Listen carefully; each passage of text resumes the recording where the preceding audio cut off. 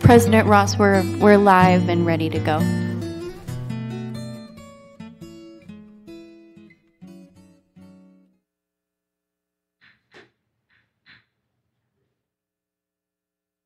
Turn on my microphone. Good morning, everyone.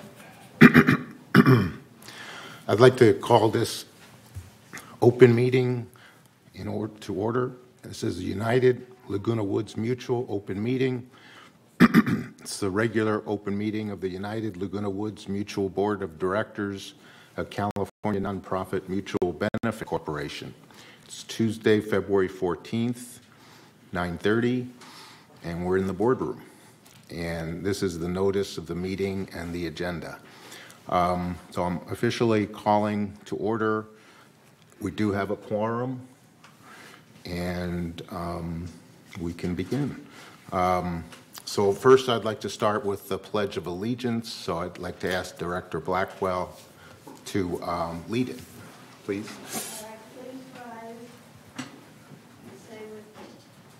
Pledge allegiance to the flag of the United States of America and to the republic for which it stands, one nation, under God, indivisible, with liberty and justice for all. Thank you. Is there media today? No, I don't see it. Okay. Okay, first item is the approval of the agenda. Is there any motion to approve the agenda, or is anyone against anything on the agenda? Okay, hearing nothing. Well, we're not member comments yet, so. No, I want the agenda. No, it's not member comments. So No. So approval of the meeting minutes, item number 5. The January 20th, 2023 regular open session, or January 26, 2023 agenda prep meeting. Any changes to those items? Hearing none, those are approved. And so I'd like to report from the chair and about a couple things. So first, I wanted to welcome everyone to our meeting, and I encourage everyone to come back to our meetings, because you're going to see they are professionally, and try to do professionally and keep to good decorum. And in order to do that, I set certain rules, and they're based on Robert's rules, to try to keep decorum and try to keep from having people personally attacking each other or debating each other, or any kind of items that are non-professional. And we like to keep this in a very professional mode and decorum. And so I would like to welcome anyone that would like to join us for these meetings. And in addition, we have 2 open positions that I wanted to remind you about. One is with our representatives from VMS. The deadline for that is February 17th. The selection of a candidate, this would be a United candidate representing United on VMS board, is February 23rd. And actually the selection will be on February 23rd. And then there's a second opening for a United director position, and that's going to go out, or that went out on e-blast on February 10th, and then again on the 17th, and on March 3rd they close that, and then on March 10th our board will vote for a new director. So that's kind of those two items. I also wanted to announce two things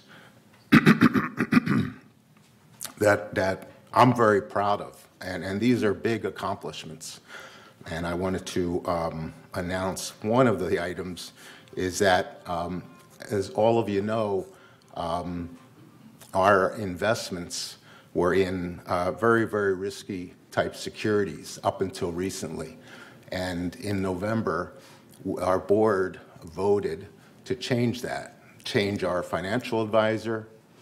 And after hearing from a lot of professional advice from a lot of different people, including our new director, Allison Bach, who helped us with that decision and was led by Azar Ascari. So I wanted to thank them.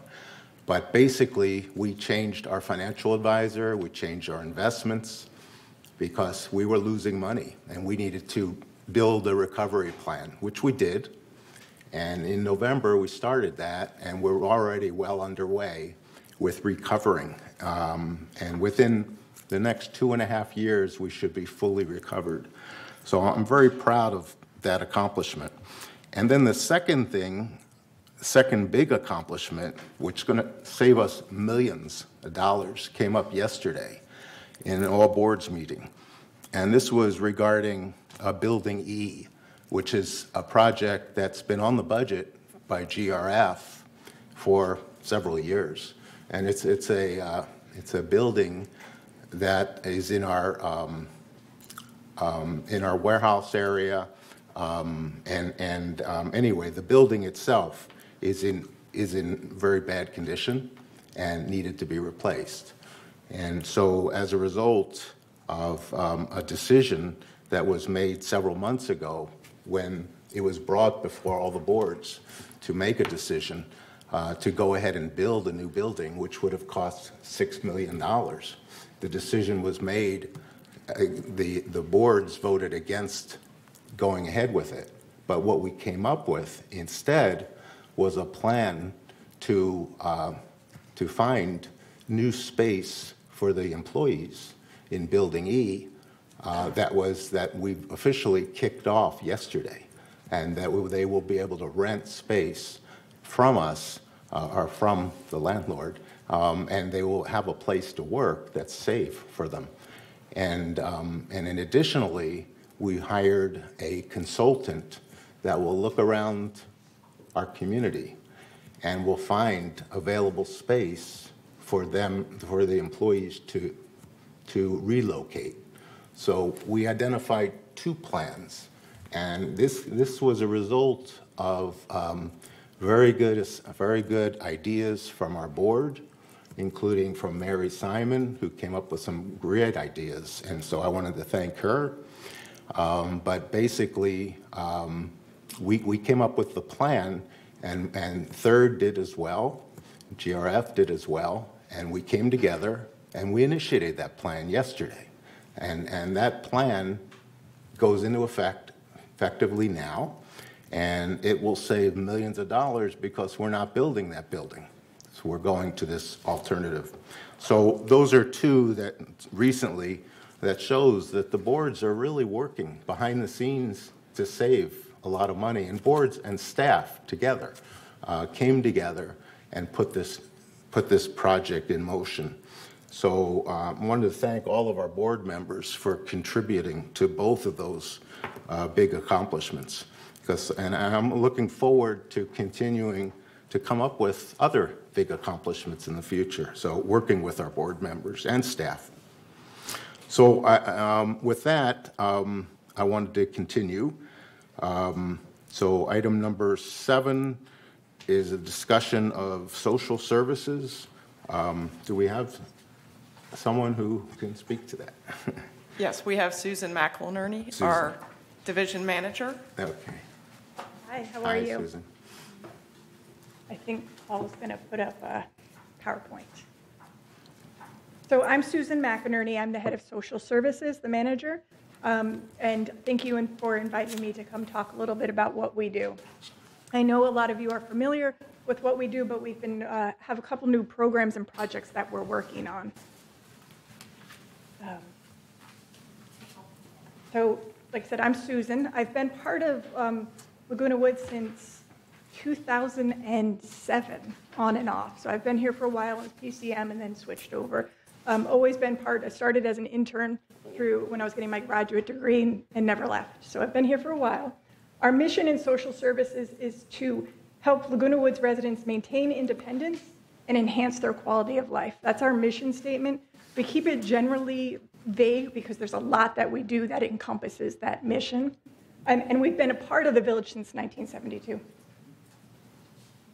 Right now, currently, we have 5 social workers, which are LCSWs or MSWs. Licensed clinical social workers are master's level. Once we're licensed, we are therapists, essentially. So we do provide therapy services. We have an internship program that we work with through Cal State Long Beach, as well Fullerton and Dominguez Hills, as well as USC. That's typically, we get in, just like how I started, we get an intern that comes in and we do a whole year program where they're working with residents under my supervision. We have amazing administrative staff that takes the volume of calls and intakes that we have, and then we assign them to social workers. Next slide. So this is, in a nutshell, what we do. Can you all see that? There's quite a bit. We do a lot of assessments, resources and referrals. We do support groups, educational seminars. We do a lot of long and short-term care planning, and that's essentially looking at where you are, where you want to be, where if you want to age in place, and what is needed to get you in that the right direction, including making sure you have your power of attorney in place, that you have a caregiver if needed, that you have the funds to support what you want to do. We do counseling. We are licensed therapists. We have a social isolation prevention program, which is in conjunction with the Council on Aging. And we have a cognitive health program. We do a lot of cognitive screening. People will come in and want to do essentially a mini mental exam to see where they're at. And then we're doing the cognitive assessments, and then based on the scoring, we're saying it's time to talk to your doctor, make an appointment with a neurologist, or if everything's good, people typically come back the next year to see if there's been a change in their cognitive status. And everything we do is confidential. So even though we are incorporated in part of VMS, we do not share this information with other departments, and we do not share it with other residents. Confidentiality is the cornerstone of social work. So what we do in our department stays within our department. Next slide. So how do we connect it? The biggest, the most common way that people are connected to our department is through security reports. So every morning, the reports are funneled into our office. Anything of an issue that pertains that might have a social services nature, we are assigning to social workers to follow up. What do you all think the biggest reason that security reports are written for? Falls. Falls are the #1. We have a massive amount of falls in the community. So with that, we are following up, doing home visits if necessary, making sure the home is safe, making sure the person is safe, and what we need to do to put parameters in. We have a fall prevention program in conjunction with UCI that we work with too. A lot of people, we get self-referrals, we get family referrals, a lot of referrals from the hospital when people are being discharged. APS, Adult Protective Services, we work very closely with APS.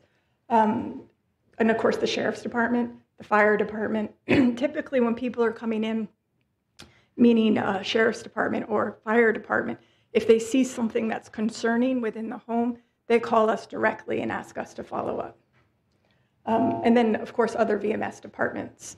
We work very closely when we get referrals, mostly when people go into the homes and they see something that might be off or something that's going on, they call us to ask to follow up and see. And that could be as simple as it looks like this person is unable to care for themselves. It could be a hoarding situation. It could be just that they seem lonely and that they needed some additional support.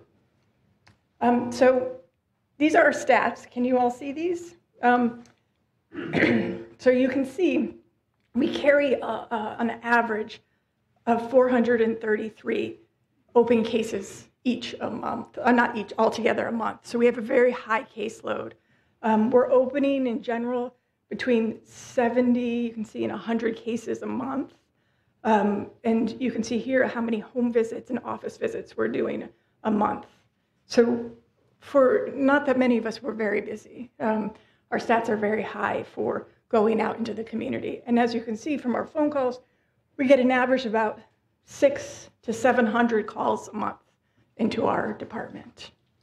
And then on the bottom is our educational seminars and our support groups. And you can see in this for 2022, we've had about 7,000 resources that we provided in referrals to residents in Laguna Woods. And that could be meal delivery, transportation, often caregiver services is a big one, physical therapy, things like that. Any questions on this? Mm-hmm. Your educational programs, how are they advertised? They are advertised. We do it in a bunch of ways. We do it through What's Up in the Village, the Friday e-blast. We do it through the newspaper. We do it through flyers that we send out through the community and television. Yeah. Next slide. Oh, the foundation. So I know every time you all meet someone from the foundation comes, it's a big part of what we do to help people within the village who are in need of financial assistance. The foundation last year in 2022, we gave well over $100,000 to residents in need, and that was in the form of groceries, respite care for caregiving services, medical bills, dental bills. People get really stuck with dental bills, medical and gas cards for gas for your car. I know every time you guys meet, someone comes from the foundation. What's amazing, though, about the foundation, it's all kept confidential, and we're kind of we are the gatekeepers, essentially, for when residents come to us.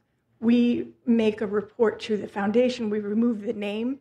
We remove any identifying information. We just put a resident who is 86 years old, who is, and we give a little description and narrative, and then the board decides whether they approve it or not. So no names are ever shared between us and the foundation for who is accepting help. And that essentially is because, like we said, it's residents helping residents. So we want people to feel comfortable to come in and say they need help without knowing that it's going to be shared with others. Next slide. This program started last year. It's been an amazing program. So this book I read last year. It's Treating Later Life Depression. We've been lovingly calling it the Stanford Project because these are all clinicians that were based out of Stanford University. And after I read it, I thought, well, we need something like this in Laguna Woods. So I emailed them, and they actually emailed back, which was amazing, and they wanted to work with us. So they helped design a program for us for people in Laguna Woods. It's about 6 to 8 week program of cognitive behavioral therapy for people who are struggling with depression. It's been very effective. The scores we have seen for people in the beginning to the end have been significantly increased.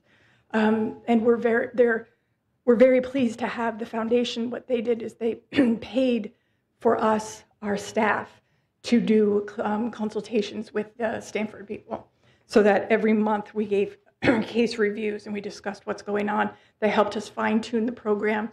They pulled all of the individual sessions out from their book and created the 8-week program. It's been very great. They actually, we're working in conjunction with them now to get an article published in a social work journal on how effective it's been, in hopes that other communities like ours will initiate such a program. Next slide. So the Council on Aging is part of our incorporated about 2 years ago, I think. Actually, no, I've lost track of time. Since 2018, the Council on Aging has put social workers in our department under my supervision to provide services to residents. So it was a great way to get more services to village residents without the cost of paying for more VMS staff. They help, we've increased it to 2 social workers. They work very specifically, like I said, for social isolation and mental health issues. Next slide. Last year and this year, through a grant, I don't think I wrote the grant down, but through a grant through UCI, we were able to initiate the fall prevention class, and as well as the optimal aging lecture series. The lecture series is continuing into 2023. You can see these are all the doctors that we have coming in from March until August. It's going to be at Clubhouse 7. I hope all of you can attend. The first one is going to be on next month on March 2nd, Clubhouse 7 at 2:30. It's been a great opportunity to bring in UCI physicians to talk about issues that are important to village residents. And next slide. So last year, the foundation paid for a fall prevention class. In 2023, it was covered under the grant. This is a class that has been extremely high demand. We're realizing that we have to find a way to continue it once the grant has stopped because it's such a high interest in doing it. It's a 3-week, once-a-month course that runs that has about 20 to 25 residents can take it at a time, and it's all fall prevention techniques and balance and mobility classes. It's been very effective, and people have found it to be very helpful. Typically, and the reason why we started this, like I said, was the security reports. It's hard to keep making these phone calls without giving something that can help benefit people without saying, look, we have this program. So that's why we started that. So when someone does have a fall, we have a resource in our community that we can provide.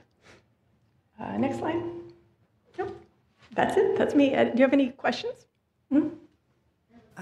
My question to you is that all these classes that are being offered, now the residents has to make a reservation, right? Only for the fall prevention one. Or the other ones? The other one, so for the therapy services, they just have to call our office so that we can make an appointment with a social worker. For the lecture series, you just can show up. You don't have to reserve a spot. Okay, now the fall prevention classes, in order for them to participate, attend, they have to make a reservation? Yes. Can they call you, or do they have to do it through the internet? It's through recreation, so they would do it just like you would register for any class through recreation. Well, one of the reasons I'm asking is I know that there are good percentage of our elderly population that do not have an access to internet. Oh, they can just call. Okay. Yeah, you can call recreation, you can go to Clubhouse 2, or you can do it online. Okay, Yeah. Thank you very much. And it is, though, we open it up a month before the classes start, and it fills up usually within less than a day. Okay. It's a really high demand class. Okay, now is that the attendance has been satisfactory? It has been. Typically, what we have found for any program that we do, there are always about 4 or 5 people who don't show up. So we overbooked it. So we say 25, knowing we're going to get 20. Okay. And that's just life circumstances. We understand. Yeah. Okay, thank you. Also, I had one experience with you. When someone finds that somebody needs social help, you can always contact them and they take care. They will send their representative. You mentioned calling recreation, but is there a number for your office? Yes, that's my number, our number right there, 597-4267. But to register, you need to go through recreation. Yeah. Are there any plans to put the fall prevention on TV on campus? That's a good idea. It has not been formalized yet. This is only the second session we've done it, but we're realizing from that how popular it is. So I think we're working right now. We're setting up a meeting with recreation and with the foundation to create ongoing programs after this one is over. That would be VMS, not UCI. Yes. First of all, thank you so much. Many of them that you said I didn't know about that. Even I live here 6 years. So that says that maybe many people like me didn't know about this program. Number one, I highly recommend it. This, not just by a little bit, because e-blast is maximum 4 or 5 sentences that they write them. This program, exactly the way you said it, goes to the TV. And then everybody can hear what you are doing and offering. Because e-blast is 6 sentences maximum, and then they are just sending some. They are not giving all this behind. Right. That for the first time I heard today, and I appreciate greatly. That's number one. And maybe a big, like 2 pages in the Braze Village, so people knows. The most important, no matter how good you are, if people don't know what you offer, it's just amazing. Those people knows. With the breeze, I was surprised. The cognitive behavioral program had a 2-page spread, and within half a day since that was published, we had 12 people signed up for the program. I mean, we had to actually then stop advertising for a little bit because there's only so many of us. And then we were being more strategic on how much we could, how many cases, therapy clients we could bring on. Actually, your example approve what I am saying. Yeah. That means that people don't know. Yeah. And another question is, briefly, Director Cash referred to that. If we notice, and we notice a few because it's coming to the board for getting fined, but we know these people might needs help rather than put huge amount of fine on them. Is it possible that we refer to you or other people refer rather than the person called? Because some people, for one reason, I mean, how they are thinking, they might never, no matter how much you gave this information, they are not going to call you.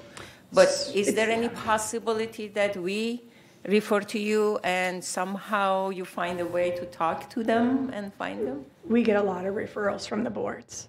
Okay. We do. There's something to keep in mind, though, when it comes to, like what you said about the fines. We can work with someone if someone wants to work with us. We're not a mandated program. Correct. But we do know we're not going to go into someone's environment and see something's off and just say, well, they don't want to work with me and walk away. We're not going to do that. We are mandated reporters. So if we see something is a harm to someone else, harm to themselves, self-neglect, which is the biggest referrals we make to Adult Protective Services and the Sheriff's Department, then we will do that. But as far as someone just not complying, that's when we work very closely with compliance. People's behavior sometimes is stemmed from maybe a mental health condition, Yes. and we do what we can to help with that.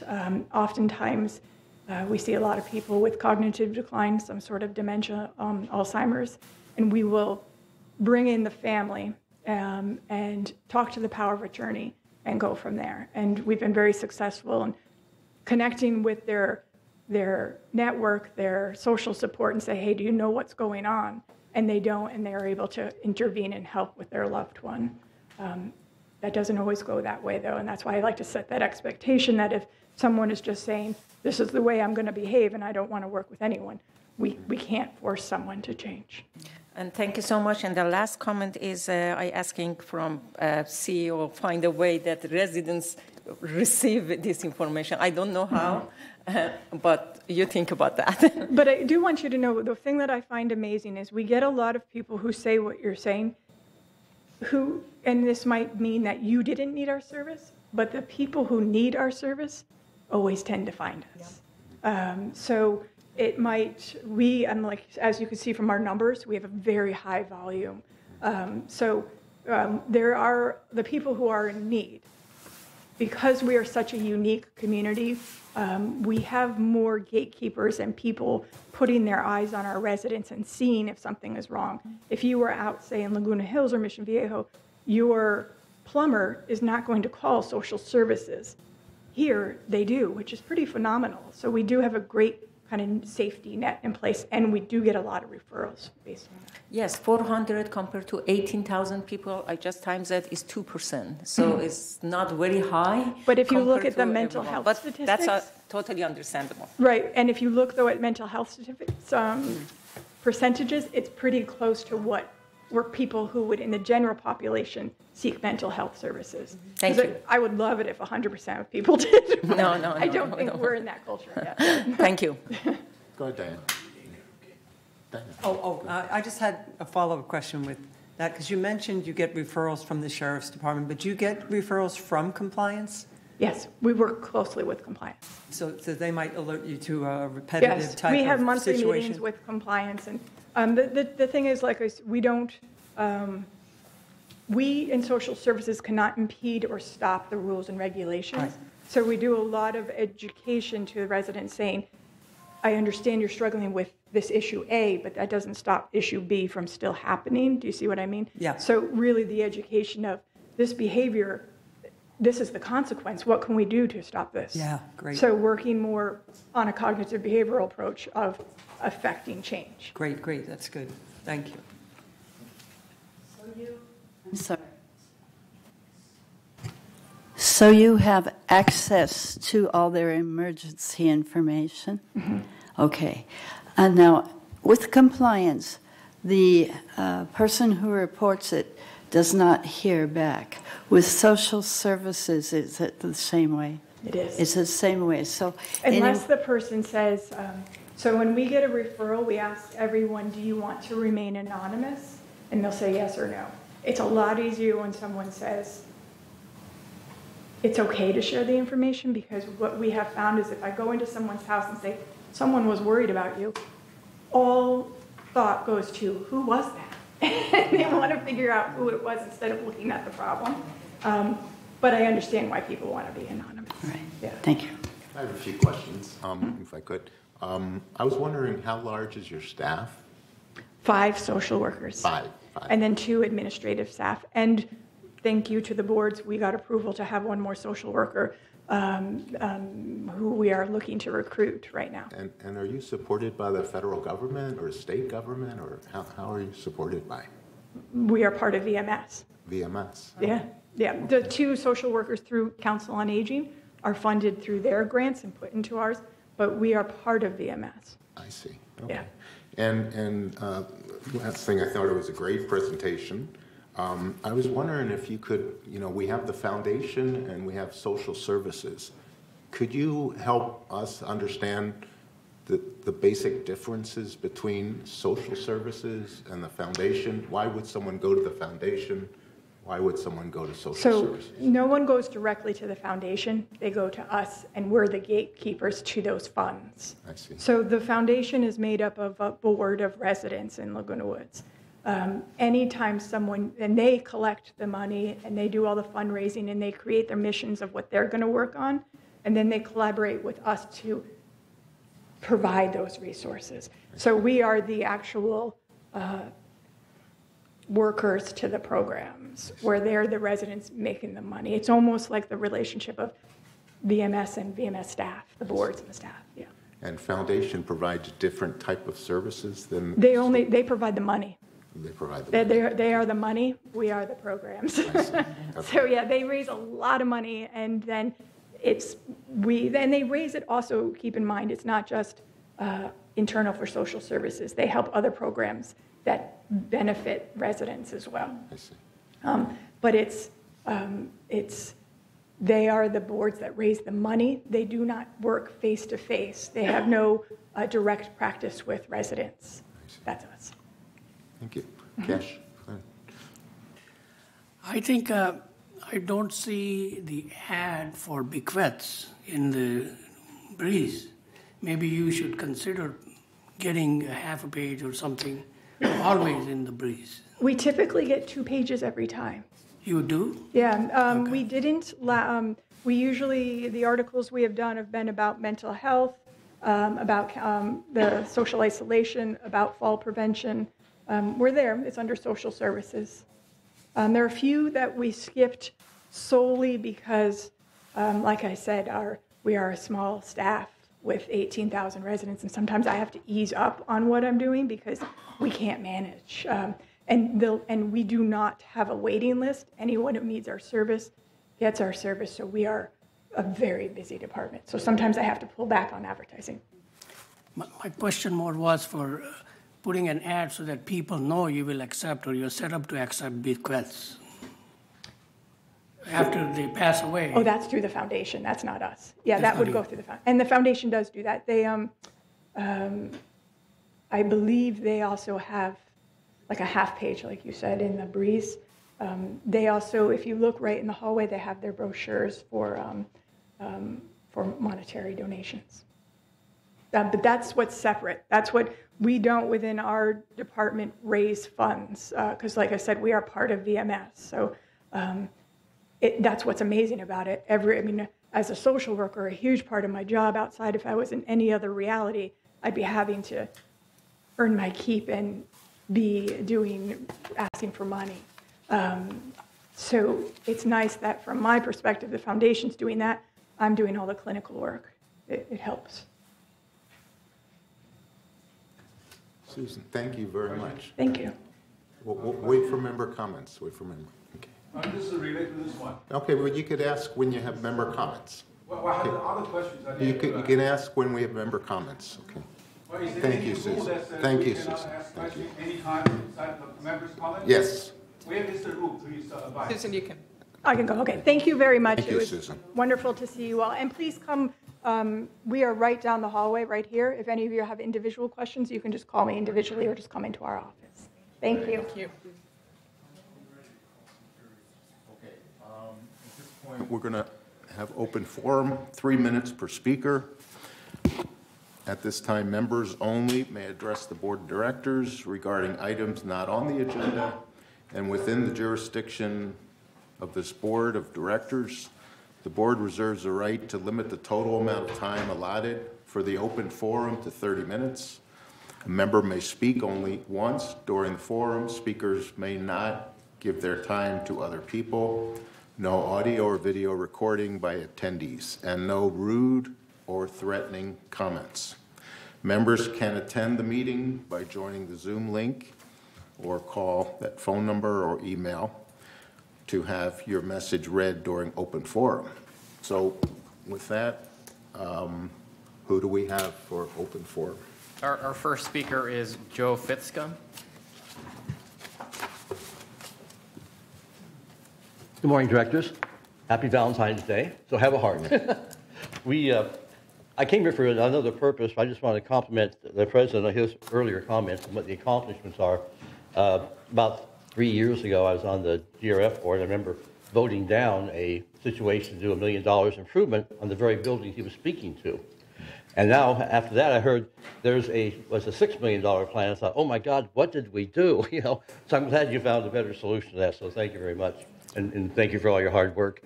I've been here 10 years, and 20 years before that, I was in HOAs. I never showed up. I usually didn't have complaints. I think probably the last time I was here, I was probably on the GRF board and showed up for those types of reasons. As a resident, I think I showed up once to thank this board for helping with the situation we had where we would have an excessive expenditure on an athletic facility, and we managed to come to a happy conclusion. So I came in to thank the board. I remember there was laughter because they said, well, nobody does that. So anyway, thank you for what you do. In the future, there's some things going on I think it's important our property values and our reputation maintain itself in a very good way. And I've seen some things that concern me outside of this board, but would concern this board in some ways.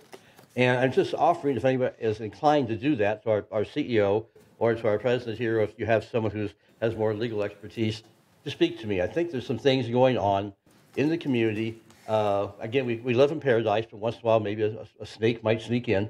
That would be detrimental to us, even though the people taking action are honorable, correct, and honest.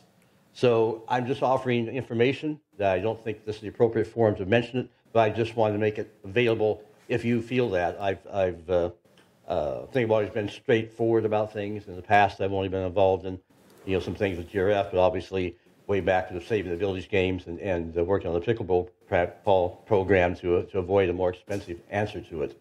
So I don't know how to encourage you without saying too much, but really, it'd be a really good thing if we talk. And I think it's good also for the CEO to know what happens through the rank and file. Sometimes it may come in that looks differently than what it really is. So anyway, I thank you all for your service, and have a good day, and happy Valentine's Day. Thank you. Our next speaker is Chris Collins.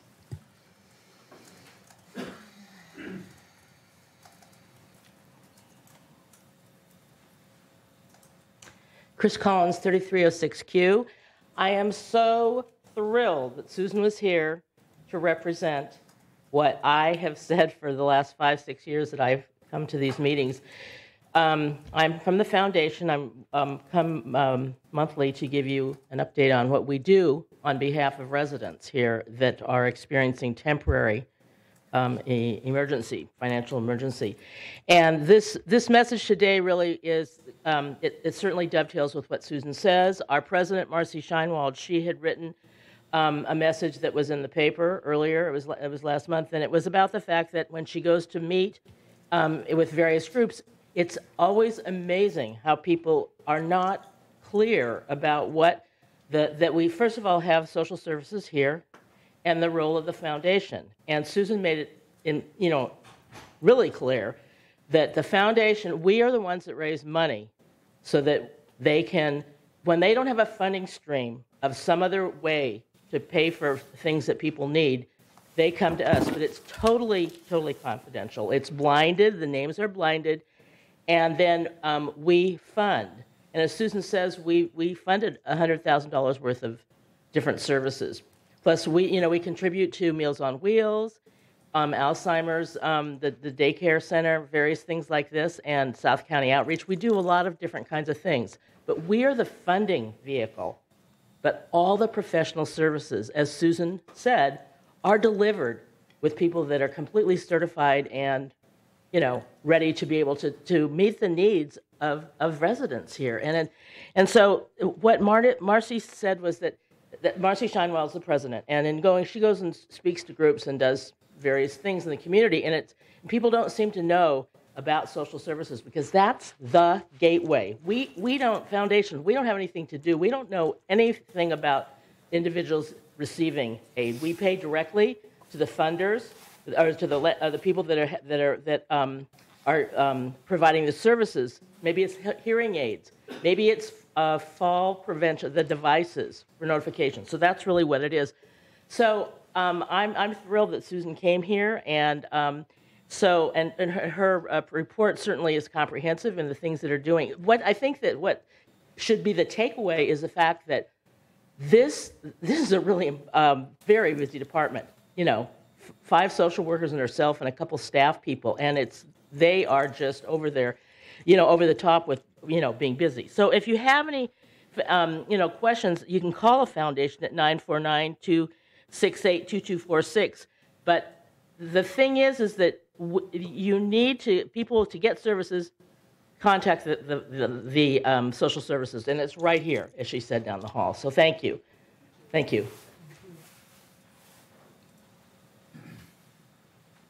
Our next speaker is Harold Medense. Good morning, everybody. Happy Valentine's Day, reiterating that. I'm sorry to tell you the one of the bad news. Mr. President, I'm here to beg of you on the board to see if we can do something with the services from VMS to us. And I would like to get an answer to this. Is very simple. Our dues are high, services are low. Once a year, we get the smoke alarm inspections. We don't get it anymore. Go cleaning the refrigerators and all the events and everything. We don't get it anymore. Mulch to put in the yard. We don't get it anymore. When you call for problems and you try to solve it, they try to tell you that it's your fault because you did this and did to your unit instead of finding out what's really is on. The roof used to be inspected once or twice a year. We don't get that anymore. It's very simple. We pay more, we get less services. If we could get this back with what we're paying, we wouldn't be complaining. But when you don't get what you're supposed to get and you get paid more, that's a problem. And I don't care how you divide it, how you devise it. Like some of your members have said, you have here to protect the corporation. I'm asking you to please protect us, because you're elected to protect us. Well, this is very simple. It's time to do something about it now, before it gets more complicated. Try to protect us, and you represent us. And VMS works for us, not the other way around. And intimidation doesn't work. Transparency is what we need. So sorry to be the one that brings the news on Valentine's Day. No chocolates, no nothing for you guys today, so I'll leave it up to you. Thank you. Thank you. Our next speaker is Terry Pullett. I'm actually going to read her question on her behalf. Her question is, what is CD ladder status? Are we fully invested And what is the average interest? And that's the end of her question.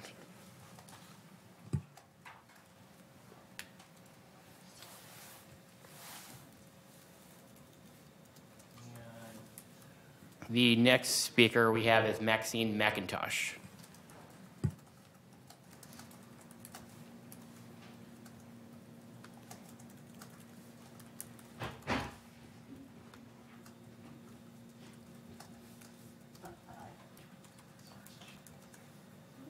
Like those flashy shoes he's wearing. I hope you all get to see them. Good morning. Happy Valentine's Day again. I appreciate following after the nice report from Social Services. One thing I want to point out right away, it's easy to forget that as you take care of all the business for all of us in United Mutual, you also ride oversight on GRF. You really need to be aware of what GRF is planning to do, what they're planning to spend their money on, because they have no money of their own, generally speaking. It all comes from what you allot them out of our assessments when you do the budget each year. You're deciding how much of that goes to GRF every year. And so you need to really, I hope you're practicing good oversight on how they're spending our money. And it makes it easier on them. They're not going to get into trouble when you're involved in decision making. One thing I wanted to bring up was just recently, a woman knocked on my door and she was chatting a bit. She was telling me how difficult it is for an older single woman to live in the village. And I thought, gee, I would think you'd feel just the opposite. But she explained that she had no relatives, no family, no one but herself, and that she was thinking about moving from a larger home she had shared here with her husband to something smaller. And she was just overwhelmed with the idea of what to move, what to pack, what to throw away, you know, everything that's involved. And I realized, you know, in hearing her speak, it kind of like a light went on in my head. And I suddenly realized I'd heard similar phrases many times during the year. And maybe it's time to produce some kind of a packet or a little booklet that indicates some of the services that people aren't aware of. Most people know about staging if you're selling a home. You can have a professional stager come in. She has you clear out the extra stuff and present your home in its very best hindsight and for sale site. But I just learned yesterday there's also professional help available for deciding what to move. If one person is moving and just can't decide what to move, they actually come in and organize what you're moving to another location. And there are many facilities out there like that. And Social Services has information on a lot of them. But we have trouble getting through to people sometimes to make use of Social Services. And so I'm proposing some kind of a simple booklet or pamphlet that could be given to people. And a neighbor who can't get someone to come into Social Services could pick this up and put it in her mailbox, and it might be helpful. But I have heard this from quite a few people.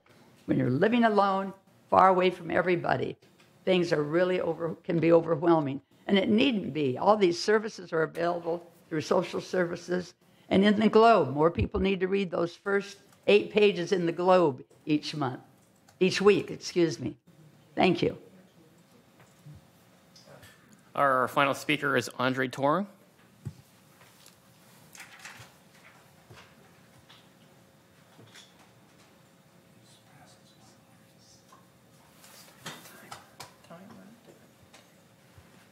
Okay, while we're passing on this information, do you want me to wait or do you want me to go ahead? Okay.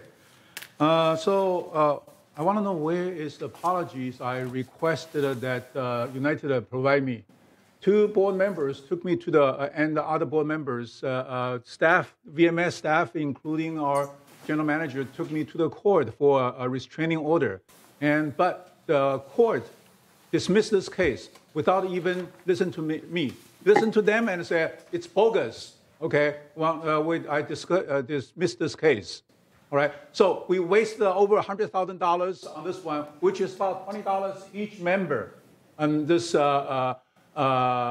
in this community. Okay, so, and The first month after that I was told we were waiting for the script. The second month disappeared. Now it's the third month. Okay, it takes so many months, a quarter. We still haven't got any answer yet, and the case dismissed. My request dismissed. Okay, so I wanted the answer. Okay, what happened? Okay, or just disappeared. We don't want to talk about it, and you're not going to get any answer. Okay. Second thing is I want to follow up on the occupancy agreement United Board member posted on the Globe. There's $9 million there. Pretty much that the surplus lost. Pretty much $120 per manor per month. If you are paying $700, you should only pay $500, $580. If this money is used as described in the occupancy agreement, okay, and the occupancy agreement states, okay, the director posted on the Globe clearly, but didn't speak that. If we look at this, the occupancy agreement I passed on to you, okay, you waive the right to receive a refund. That's what she said, okay, but she didn't read any further on that and share with us. It applied by the board of director of the mutual, and it's sold in its sole discretion to reduce the anticipated expenses on the mutual as determined by the board of directors for the next succeeding fiscal year of the mutual. I've been on this board for 6 years. I don't remember ever received any request and say, we're gonna, what's the decision board need to make for the surplus? I heard a story that gave it to GRF. No, it's United money. It's not GRF's money. And board needs to make a decision, not VMS make a decision. For some reason, VMS executive decide that this is money they can spend, okay, to help out GRF. Okay, and I don't understand how come GRF is every year is under budgeted and needs to raise this money from United. So please do your job and help us find out that $9 million that Thank you, Andre. we need. Thank you. Okay, thank you. Okay, we're going to move on. Any comments regarding any of the speakers? Yes, I would like to, regarding to this investment that somebody asked, is it fully invested? Yes, it's fully invested after the board decided in November 14 to go totally out of mutual funds and goes to treasury bill. In the laddering is $2 million. It was roughly close to $14 million. And $7.2 million laddered from 3 to 24. Yes, it's correct and fully invested. The average interest rate is about roughly, because it's different from 3 months we started, goes to all the way to 24 months. The average is 4%. So I hope I answered the question for that one. And rest assured, you never see the negative again in that unrealized gain. Is always positive. Okay, thank you. Item 9B, response to past open forum speakers. Do we have, Director Liberatore, do you have some items? Thank you, Mr. Chair. Yes, I do. And forgive me if I mispronounce your name. First is Catherine Arndt. 901Q.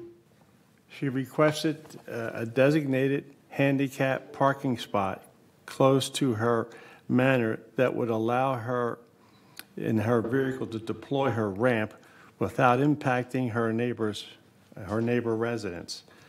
The chair said that the item would be forwarded to the M&C committee, and the assistant director of operations met with the resident after the meeting, and you'll find that this is being dealt with today in our agenda packet. And then Mr. John Kiefert, 11A, has asked for details concerning the replacement of flat roofs. The director of maintenance and construction told us that the building 11 is scheduled for roof replacement with a new PVC cool roof in 2024. His new roof will include appropriate insulation as part of the replacement.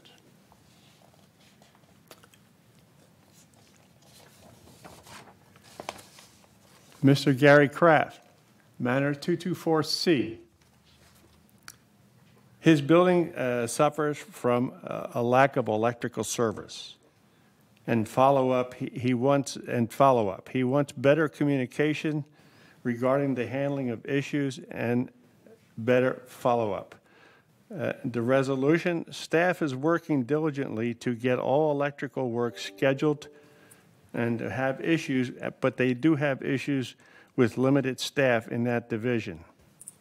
The second issue for Mr. Kraft, complained about neighbors' unregistered auto in the carport, and homeless camping in her carport was reported, but no action taken.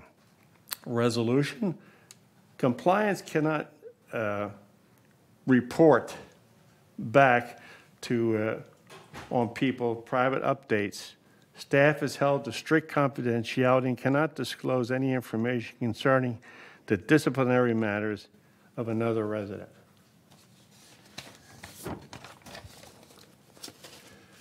Resident Andre Torn, 188B, didn't really ask a question, just asserted that the solar program was a waste of money. The response, Finance Director Stephen Harmuth responded that we actually saved on average of $270,000 due to the solar program.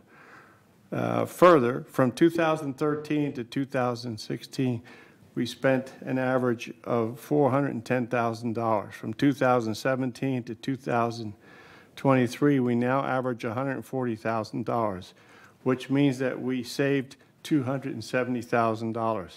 Hardly a waste of money. Second, Resident Andre Torn noted the increase in assessment this year and the question why the surplus disappeared. Response, Steve Harmuth explained that there is no operating surplus. Instead, there is an operating deficit due to the increasing insurance on an annual basis. And then we had Director Manny Robledo, 280P. He just gave his personal observation regarding the solar program from a business experience preference. And his statement was duly noted and recorded with no response from staff or directors. That's all I have, Director Ross. Thank you. Thank you. What's my request for apology? No. Why is it No. disappeared? That's Why it. is it disappeared? You're done. You're done. Yeah, I know. You're done. So I won't get any apology Okay. anymore, won't even discussion? Point of order, I think call we for need security. to remove him. No. I think, I asked, where is my request? I have a request, I have a comment, and there's no response on that. that's it. You're done. We'll ask you to leave. No, I'm not gonna leave, you can take me out, okay? Call for security. I have the right to ask questions. Call for If you security. don't wanna respond, Yeah, Point of I've order. asked- wasting my time. They're coming. Take a 5-minute Point of break, I order. would recommend. Okay, let's take a 5-minute break. Okay, thank you.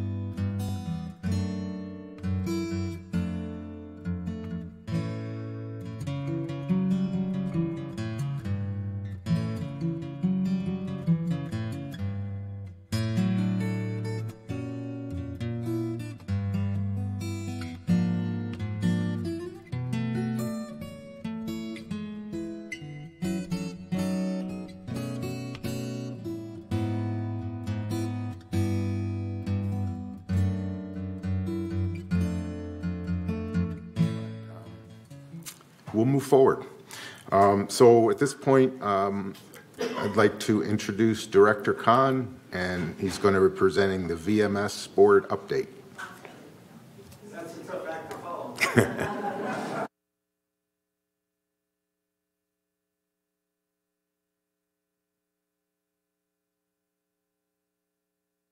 Morning to the residents, and happy Valentine's Day for everybody. I'm Norm Kahn, and I'm on the VMS board representing United for the last 2 years. And I'm also currently and up till recently, I'm on the monthly operations committee with President Ross, and kind of getting more and more involved in what's going on in the community. And it's a pleasure to work with him. He's a man of action. There isn't much substantial news to report today, I'm sorry to say. Mostly due to the post-holiday seating of new directors, which, let me just try to read this.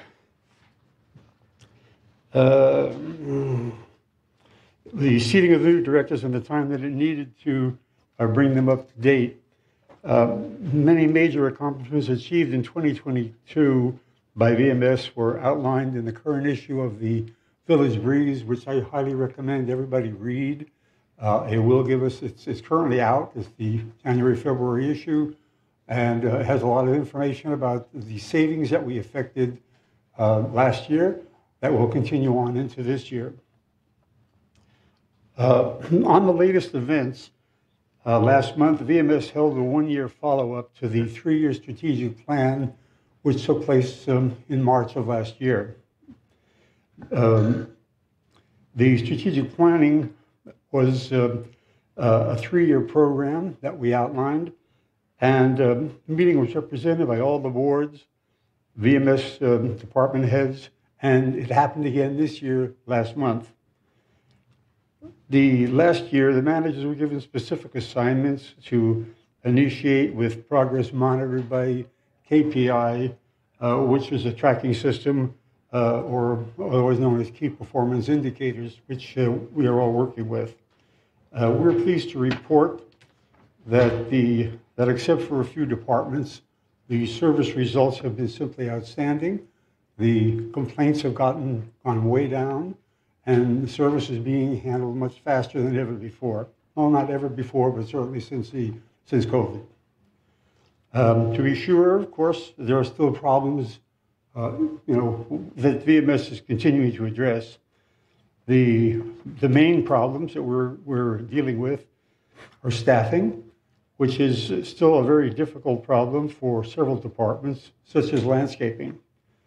Landscaping is run by a union. We have 200 employees in the union, and roughly for the last 18 months, the union has been unable to find us any help.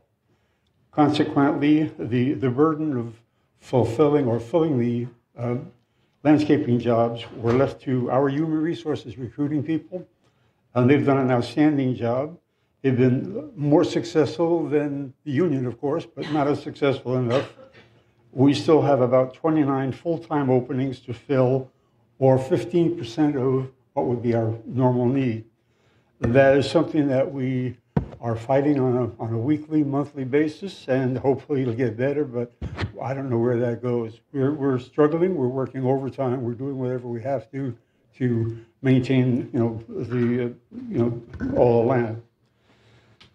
The other major problem area is maintenance and construction.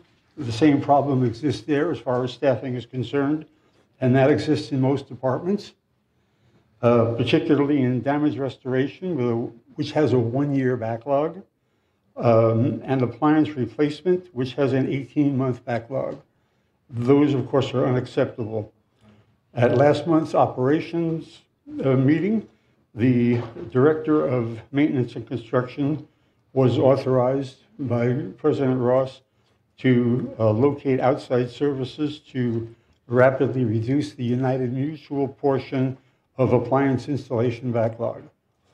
The inventory that we need is currently available. It's in our warehouse, so that should be taken care of. The backlog consists of approximately 189 installations, and with outside help, we hope to have that under control in several months. Damage restoration, which is the other problem with a very heavy backlog in maintenance and construction, added another staff member that should and will reduce the backlog. That goes back quite a bit. We are, it's a department that requires training, so we can't just bring somebody in and say move the numbers around. We have to educate them and train them. So we are looking for additional personnel to commence training and get that backlog worked down. The current figure is that by the end of this year, we should be handling the current needs. Keep in mind that while we are working on the backlog, we're also dealing with the current stuff. So we're not falling further behind, but it's tough to catch up when you're that far behind. Most of it was COVID related, unfortunately. Security. They share the same staffing problem, but to a lesser degree. It's also being fixed, and as recreation as well has the same problem. Recreation has 19 openings, primarily needed to staff the clubhouses. That's been an area of concern because that requires odd hours for people. People who are married have a problem working nights and days, and it goes back and forth. So flexibility is a problem, and we haven't been able to connect to enough people to handle the clubhouses. Although they're open, we're functioning, but that is again a troubled area. Next problem that has been dealt with and dealt with well is due to inflation, rising wages, and market competition. Some department hourly rates were seriously below market to the point that we just couldn't hire people or retain people. With the 2023 budget, most hourly rates were adjusted up to current market, particularly at the lowest level where they were the furthest behind. As a result, I'm pleased to say that we had 22 new hires in January alone, which was the most in years. However, even after the record hiring month, we still have 75 open positions throughout the community. Again, there's always some openings. 75 is approximately 10% of our work staff. We are working on that. We are making headway. Human Resources is doing a great job, but the market is what it is, and we're competing with everybody for people. The good news is VMS has its pulse on the many difficult issues that are facing the village, and it's proactively dealing with them on a daily basis. With the new budget in place and the effect of several large expense reductions, many of which can be seen once again in the village breeze that's currently out on the streets, in a few months we hope to be well up on the backlog on the curve. In addition to that, we are all hands-on to continue the high level of service that we've instituted in the last year and a half or two, and we are working on that at the same time that we're dealing with all these problems. That, my fellow board members, are all I have to say for this report. I'm happy to answer any questions that you might have. Azar? Thank you so much. Yes, it was complete. And you mentioned about landscape, and you mentioned that it's outstanding job. Well, I said as a job, but one of the biggest complaint among the top from residents is landscape. So what you or VMS board can do a little bit address that. Many. I am receiving regularly, like weekly, 1 or 2 emails that send a picture, why this, but I don't respond to them, honestly. I don't know what to say. And that's a problem. Well, as I stated, pardon me, get some water. As I stated, the part of the problem is the union. We have a union, it's a union department. So our landscape is bad because we have a union? Well, the problem is that they have something to say about who we hire, and they have not been very cooperative. Fortunately, the union contract is coming up at the end of this year, and there will be negotiations in several next few months. Okay. But the people out there just aren't there. We just don't, we're competing with local gardeners. We're competing with companies who give them cash under the table. Young people don't care about benefits. So we're at a great disadvantage. And it isn't a matter of money. It's just a matter of, we can't get the people. They just don't exist. So we have authorized overtime. We are doing everything we can. People are coming in on times they shouldn't. We're doing emergency services, but we're dealing with the union. So our hands are somewhat tied, but we're on it. We know what's coming. We know we have to do something, and the union knows it too. Thank you. I will respond resident like that. Thank you. We're trying. Good. Thank you. Yeah, I just wanted to comment on, we just had an excellent report by Kurt on the statistics and the follow-up on how they're handling things and how they're doing things. If people are getting complaints, board members, they need to forward them to Kurt's office. They're doing a very good job. They're trying. It is hard. They're understaffed. And, they do have the, they can't hire more contractors, because the union does prevent that. So, I think you need to get a little more proactive in reporting the problems. Yeah. And also at that meeting too, because I was at the same meeting, they are responding to clients. Our members call sometimes 3 or 4 times a week for different things, and they do respond with their requests. And as quick as they get responses from or requests from members, they have 2-man teams, he explained to us, that go out and cut the bushes or do whatever the issue is as quickly as they can. And they are a little bit understaffed, so but they do a pretty good job based on the results that we heard at this meeting yesterday. You're right, President Ross. But we are current, and whatever has to be done immediately, the emergencies are all taken care of. We're buying out as much as we can buy out with our budget constraints. For example, instead of taking down a whole bunch of pine trees, my understanding is that they did a tremendous peeling of the trees to really take them back down and make them healthy, and that's something that they've never done at that magnitude before. So we are doing a lot of things. We're pushing as hard as we can, but again, we're dealing with the union, and there's so much we can do. Yeah, and one follow-up to Lenny's or President Ross's comment is that if you have a ticket, that's under 30 minutes, they send out this 2-man crew, so those things can be handled quickly. If it is something that's going to take time, they're trying to let you know how long it's going to take, when they're going to get to it, if it's on the schedule already. So they want to hear from you if you've got a problem, and they'll let you know where you stand, and if it's something that can be taken care of right away, they will.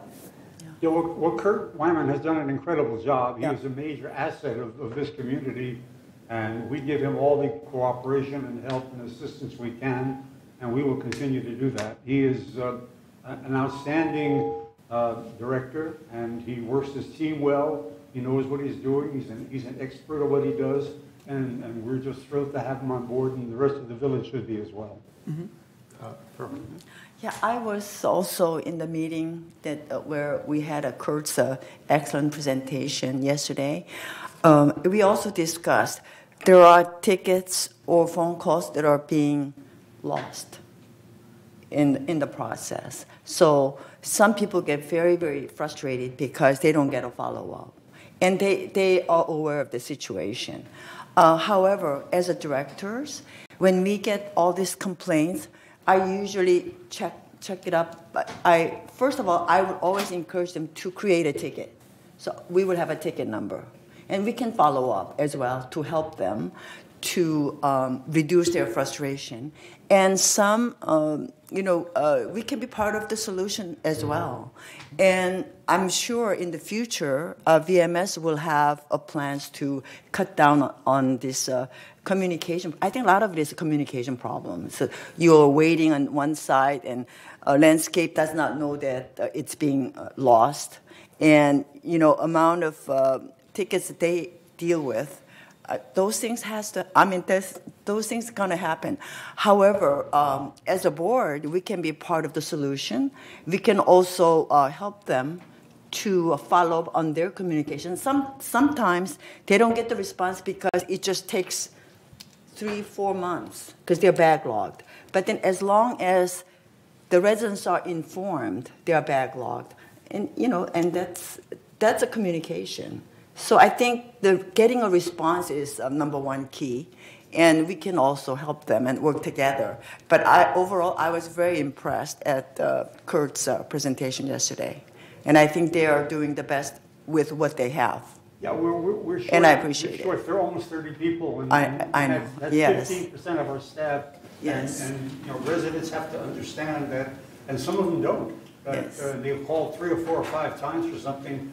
We've had calls in the rain that they wanted service in the rain. Yep. I mean, come on. I mean, we're dealing with fire sometimes. We can't just stop what we're doing. But we are doing a great job, and Kurt Wyman is doing a spectacular job. It will even itself out. Hopefully, the labor market will change, and hopefully, with a new union contract, that might open up more doors to have more people come on. So it all depends on where we go with this by the end of the year. Thank you. I think we need to always remember, too, about expectations, and that you pay enough money, you can get anything you want. But we have to balance a budget and have to keep those expectations within a reason for our membership and everything. So even though it's not a perfect landscape out there, we got water reduction, we got staff shortages and everything, it's important that we make sure we use our dollars for the infrastructure we need so we don't end up in other situations where there's not the proper amounts going to the things that are needed the most. And I'd just like to say I appreciate the landscape here. I think it's very good, not perfect. And I personally don't want to pay for perfect. I want to pay for reasonable. And I think that's something we need to keep in mind is a balance between what we need done and the cost of it and everything. So I do appreciate the service, and there's always ways to improve. So thank you. Thank you. We stretch that budget about as far as we can. We push it as hard as we can, but so many dollars are so many dollars. So one thing I wanted to bring up is that Kurt did say he just hired 3 staff members, I believe it is, right? 3 staff members, and that's amazing because it's been hard to get them. So yeah, well, the market's loosening up a little bit, and maybe coming towards summer it might even get better. So we're hoping for the best, but we're out there fighting and struggling, and we're doing the best we can to get people. Mm-hmm. Good, thank you.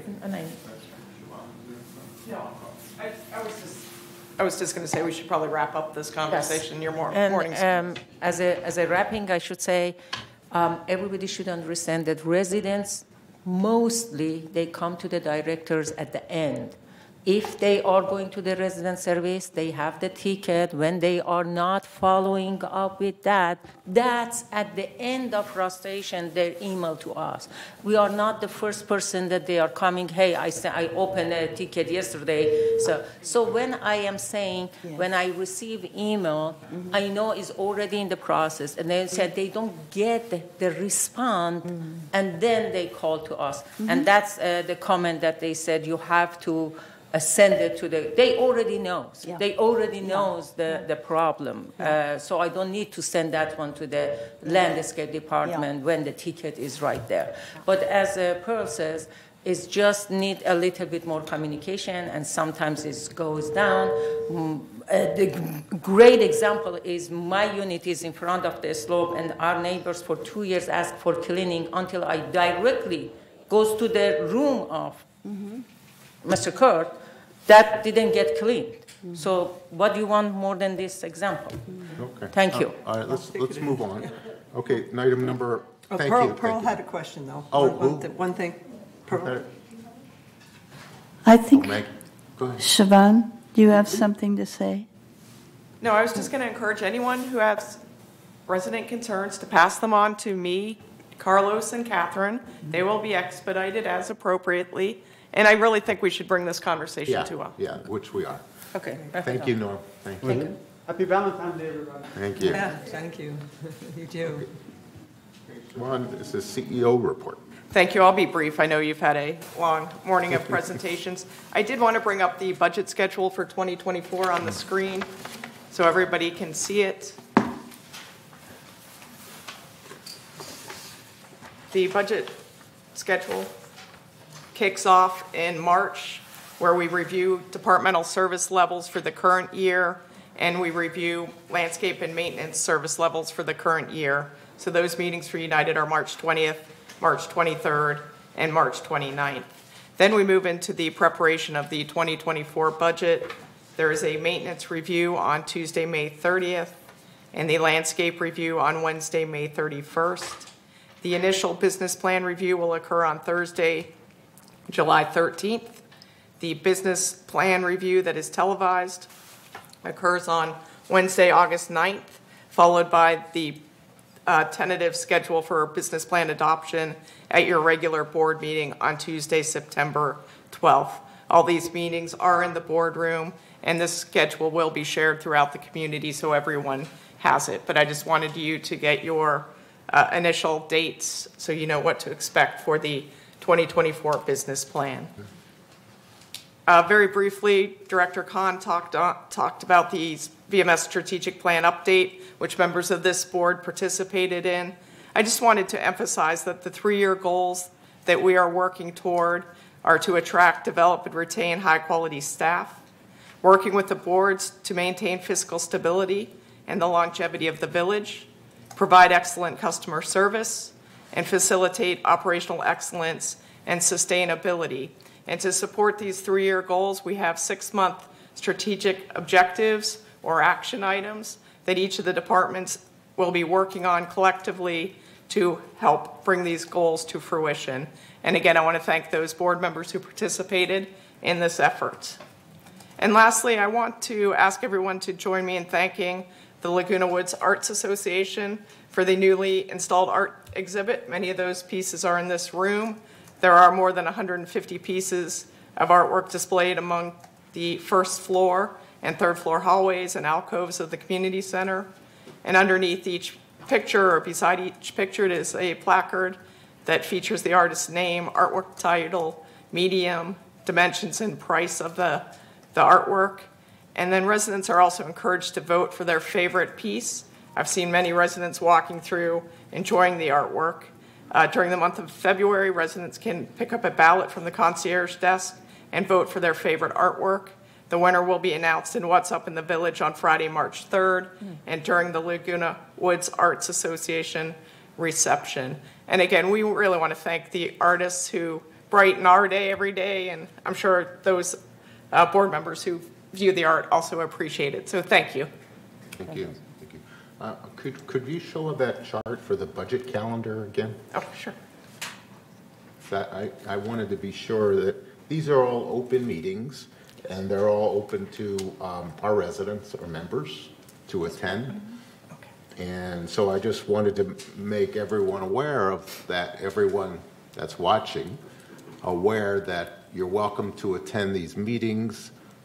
These meetings will determine our assessments for 2024, so they're very important, and we welcome anyone that would like to attend. I'd like to add that. Thank you. Thank you. Thank you, Siobhan. Okay, next is consent calendar.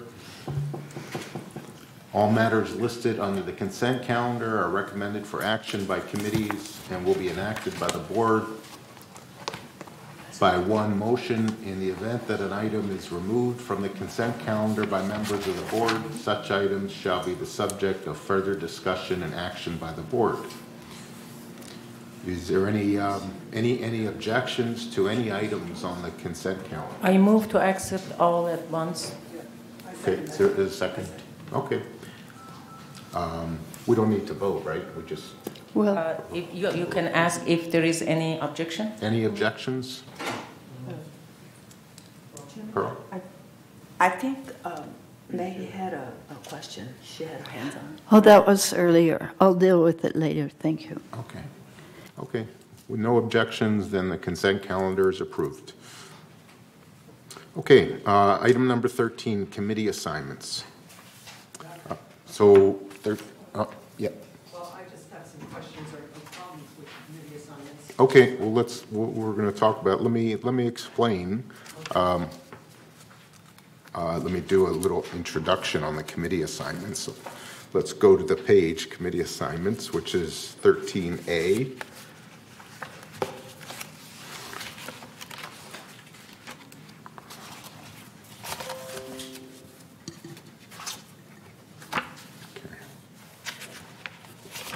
Okay, so I want to kind of explain what I came up with. And one of the things that I wanted to do was give our newest director some more committee assignments. That's Allison Bach. Secondly, there was a replacement for Reza, Reza has officially resigned from our director position, and that's why we're going ahead and replacing him. So finding more committee assignments for Allison, replacing Reza with our existing directors. And what I tried to come up with was an average for United directors of 2 to 3 committees per director, and for GRF, 3 to 4 positions per director. I tried not to change many of, or very few of the current positions that you're currently on, as few as possible. And therefore, with those things in mind, I came up with this proposal. And so let's discuss it. Because you have to make a motion before any discussion, I'll move to accept the recommendation. And if we can second, then discuss and then change it. Okay, so you make a motion to... Yes, I'll make a motion to accept the recommended committee members as is. Okay, and then I'll second it. Okay. And so now we discuss. Okay, Diane. Okay, so I noticed I was taking off a committee for GRF, and that's a committee I was on since inception. So I have an argument with that, that Mary Simon was added to that. Now, Mary Simon has 3 united committees. I mean, committees. We're not talking about ad hoc. We're talking about committees. And she also has, she's also on the Maintenance and Construction Committee, which she is not on the Maintenance and Construction Committee for GRF, which I think that's kind of a mistake. I mean, I know Allison is put on it, but I think she has this expertise in that area, and she is on the Maintenance and Construction Committee for United. Right. So I object to being taken off and also, Mary or whoever, I was on some committees that I was taken off of and replaced with Mary, which I felt I was very contributing on Governing Documents Committee. I was taken off that. Mary Simon was added to that. And so I do resent this placement of me on the information technology. I mean, it's a committee that meets not every week, but a few times. It is ad hoc. And, there's a lot going on. I can't contribute. I'm not a consultant. I mean, I can listen, what's happening. They're having 90 meetings with staff. They're moving along, planning on implementing in May. So you prefer to go back on information technology? Okay. So that's fine. I'll put you back on information technology. Oh, okay. You don't mind being pulled off of that? I don't mind being removed from any. All right. We'll remove Tom from information technology and replace Tom with Diane. Put Diane back on.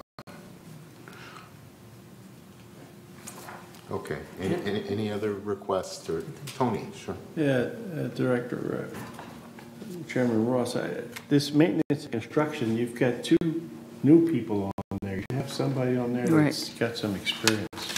Exactly. Like who? I don't know, you name them, but there's two people there that they're just got elevated to director. What do they know about maintenance and construction? Can I respond to that No. one? You don't have the chair. I've got the chair Yes, right now. I know. All right. So we're Everybody not going to can debate. talk. We're not going to Go debate. Okay. All right. It's your opinion. That's fine. The question is, every year new members comes. When Pearl comes last year was in, I don't know, 8, 9 committee. So people putting in the committee based on their backgrounds. And I think when they are talking about maintenance and construction, you're talking about a Golden Fund or a GRF, or you're talking about United. If you're talking about United Maintenance and Construction, because Mary is engineer, and so based on that, we just were in that position. It's not because of the person's background. So Mary has been waiting. So let's Mary Mary, come. can you hear us? Oh. Can you hear me? Yeah, we can hear you. Speak up louder. So, as far as documents, what Diane said, that's fine, Diane. If for me, going off documents is fine. But on maintenance and construction, Tony, I in my career as an engineer, as a plant engineer, I've been involved in a lot of construction. So if you have a concern about that, I would like you to understand that I do have experience in it. And being put on the GRF MNC and the United's MNC kind of makes sense in that they are interconnected. So that's all I got. Thank you. Okay. So okay. Let's let Pearl go. Yeah. Lenny, also, Mary has attended maintenance committee at least 2 or 3 times before. I mean, past meetings, so she's not brand new. Right. Yeah. I agree. So Mary just gave up her spot for governing documents. I'd like to get back on that. So. Oh, wait, let's talk one at a time. One at a time. So governing documents. Oh, is that what Mary suggested? She was Yes. taken off. Yeah. Okay. Bizarre. Okay, so Diane, back on governing documents. Don't want to overload people with too many committees. That's the whole So idea. hold on. Can I say something? If Diane wants to add up one here, one there, and all of a sudden become like last year that one person get lots of and other not. Mary, 2, and me too. No. Mary, 2, and me too. Committees, Mary, 2, and me too. I can be on 2 committees. Okay, can you be polite and professional? Okay, That's all. we're not debating. We're not debating. Excuse me.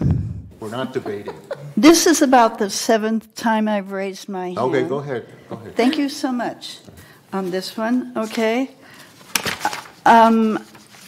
If Allison takes my place on broadband ad hoc, that committee has been going on for a year. You will have a whole lot of stuff that you must read. Okay. I'm sure you're capable of doing it. So, but it is a really very good committee, but you will receive a fat package. Just be prepared for it. Okay. And one other thing I'd like to suggest is that we are very careful about putting 2 people on a GRF committee who have never been on GRF committee before. GRF committees, like all our committees, go from year to year to year. We don't stop and then begin a whole process. So we're in mid-process for every, especially GRF committee, and they don't meet very often. So it is truly, truly, truly important for each director to read up on the committee, if it's the first time they're going to be there, to follow the agenda. We always have the staff reports first, and then we have the discussion on the staff reports. We do not have questions on the staff reports before the staff has given the reports. We need to prepare ourselves and read the agenda package. Point of order, yeah. It's talking. I'm sorry. Okay, so that's any other changes with Yes, No, I but would just say. I would like to say that this is the first time I've had a chance to speak all meeting. And so I want to be heard. I am serious about that. There was a disaster in the committee last week because four directors, all well-intended, all bright, 4 new directors to the committee knew nothing about the committee. Okay, we're not debating. We're trying to come up with committee assignments. Point of information. Okay, so Is that not a valid point for everybody to consider? Listen. This discussion is about committee assignments, not lecturing people on how they should listen or how they should take notes or anything like that. So if you want to stay on focus, we're talking about committee assignments, okay? Yes. If you have a decision which you want to be on a committee or you don't want to be on a committee, this is the time to discuss. No, I just want to say this is committee assignments. Thank you. Thank you. Okay, I have a request. Since if Mary wants to get out of the government document and Tom already give one of his position, Tom should be on that one because at that time it doesn't matter. The adding is matter. We are not debating. We're not debating. You're not running the show. We are not debating. We're not debating. Okay, do you have an idea? I suggested Tom being governing document. No, Please come do on. that You since- know what you're trying Can to we do. please You want to get it all our under hands? Can control. I please ask that we raise our hands to speak and be recognized by the president? Yeah, please raise your hand to speak and I'll recognize you. Okay, Tom. you go. I make the amended motion that on the United Governing Documents Review Committee, we add Diane Casey on there and remove Mary Simon. That we, on the GRF Maintenance and Construction Committee, that we amend that to leave Mary Simon on that. And that on the Information Technology Advisory Committee, we remove Thomas Tuning and add Diane Casey back in. Thank you. I think Allison. Okay. Okay. Yes. Okay.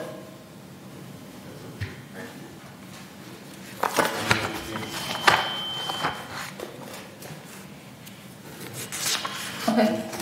Did staff get all those changes? Okay, you got it, okay. So, just so we have it, so the changes were governing documents, Mary Simon is off, Diane Casey is on. And that's it for United. Yeah. And then GRF. Maintenance and construction. Maintenance and construction. Mary Simons is on GRF. Maintenance and construction. Information technology on the back. With GRF, there's only 2. So who's taken off of GRF? Maintenance and construction. Is Allison? I'll be glad to go. We didn't take anybody off. Because you could only have 2, right? Right. Okay, so Allison would, is that And then okay? have it Allison as an says alternate. she's gonna go. Okay. Allison, take it So off. Allison's off of GRF maintenance and construction. Mary Simon is back on. Okay, and what was the other one? Information. Information technology. Diane Casey is on, and Tom is off. No, yeah, Mary's on. And Mary's on. Okay, and Tony, did you have a request? President Ross, I'd like to request that staff, when they get this, if they could put it in my mailbox, because my short-term memory is not good anymore. Okay. Thank you.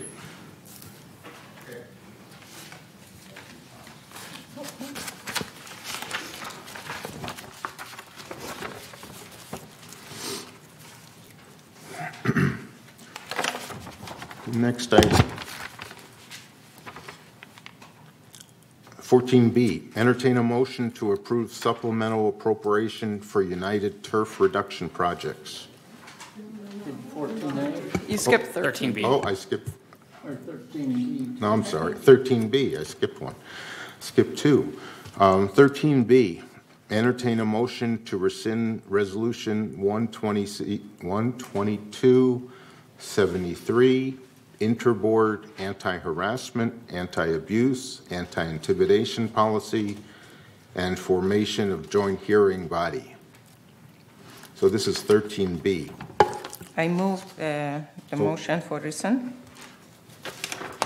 So here I'm going to need some help from staff on this. So I know there's been a lot of changes in the anti-harassment policy, and that the last change that we had directed staff to do was to have our own anti-harassment policy. Yes. And so Yes, I just want to be sure we're voting for that when we vote for this. So this rescinds the joint hearing body that you approved on November 8th. If you'll remember, you approved it with the assumption that Third was also going to be part of it. That's right. We brought it back once Third elected not to be part of it, and you turned it down.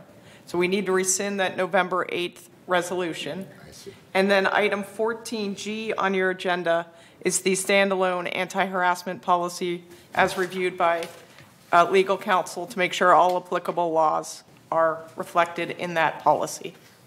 So we need to cancel or approve the November 8th, rescind the November 8th, and approve the new policy, which is 14G. Yeah, that is correct. I second Czar's motion. Second, okay. So what was your motion? To accept this rescind and then second it, so if there is any objection. Okay, is there any objection? No, okay. Okay, so 14G is, 13B. 13B is approved. Okay.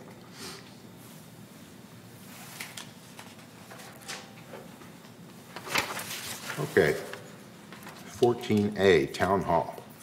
So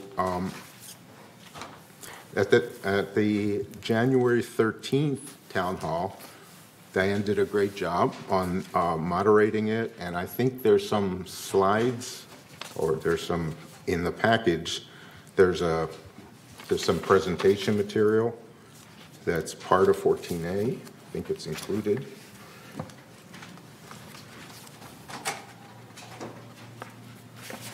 Do you want to talk about the town hall from January? There's That's ours.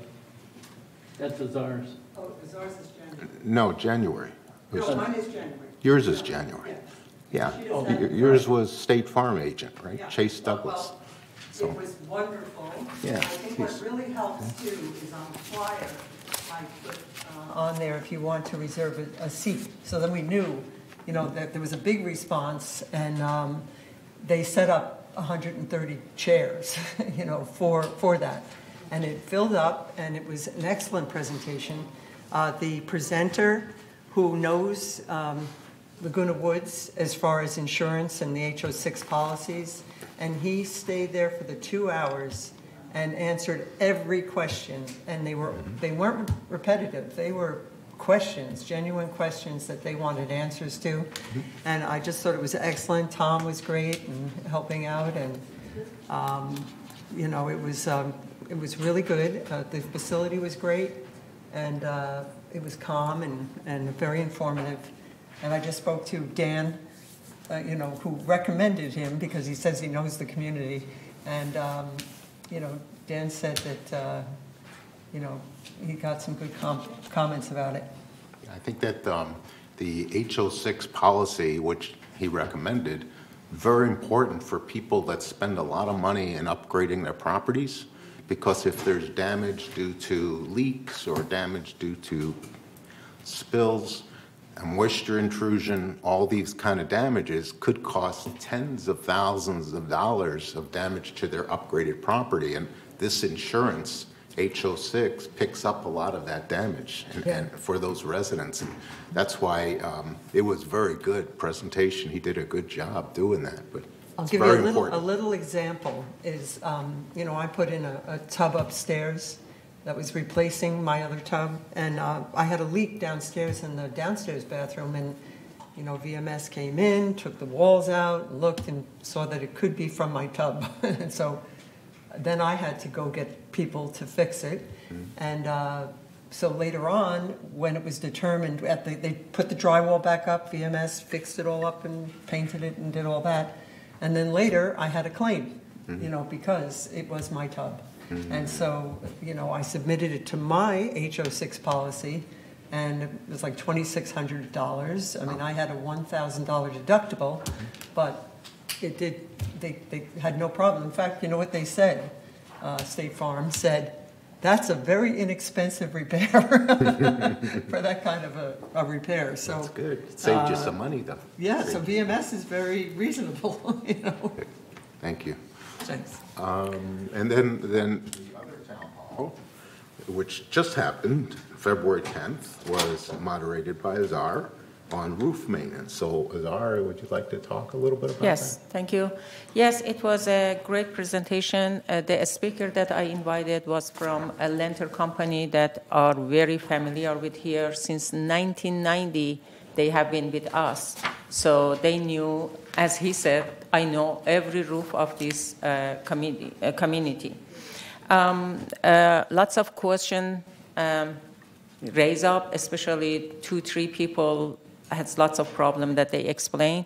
But still people were unfamiliar what is covered, what is not. And that's what I am asking again, VMS, somehow put a cheat sheet or in the website or somewhere that people knows what is responsibility of them regarding to the roof if something happened, and what is responsibility of the VMS. Because one resident, after he explained that we are cleaning the roof, she was just shaking her head and says, just I paid someone to come and clean my roof. I didn't know that VMS doing. And I understand the response is going to be, we send all of them in the package first in the residence, but we all knows, and we are 55 plus, we forget it, and then it's need to be reminded. Just every time that I say something, it says, oh, it's in the package that sends once when you buy it. I don't know where is that package even in my house right now when I bought 6 years ago. So it's not, that's the response and we need.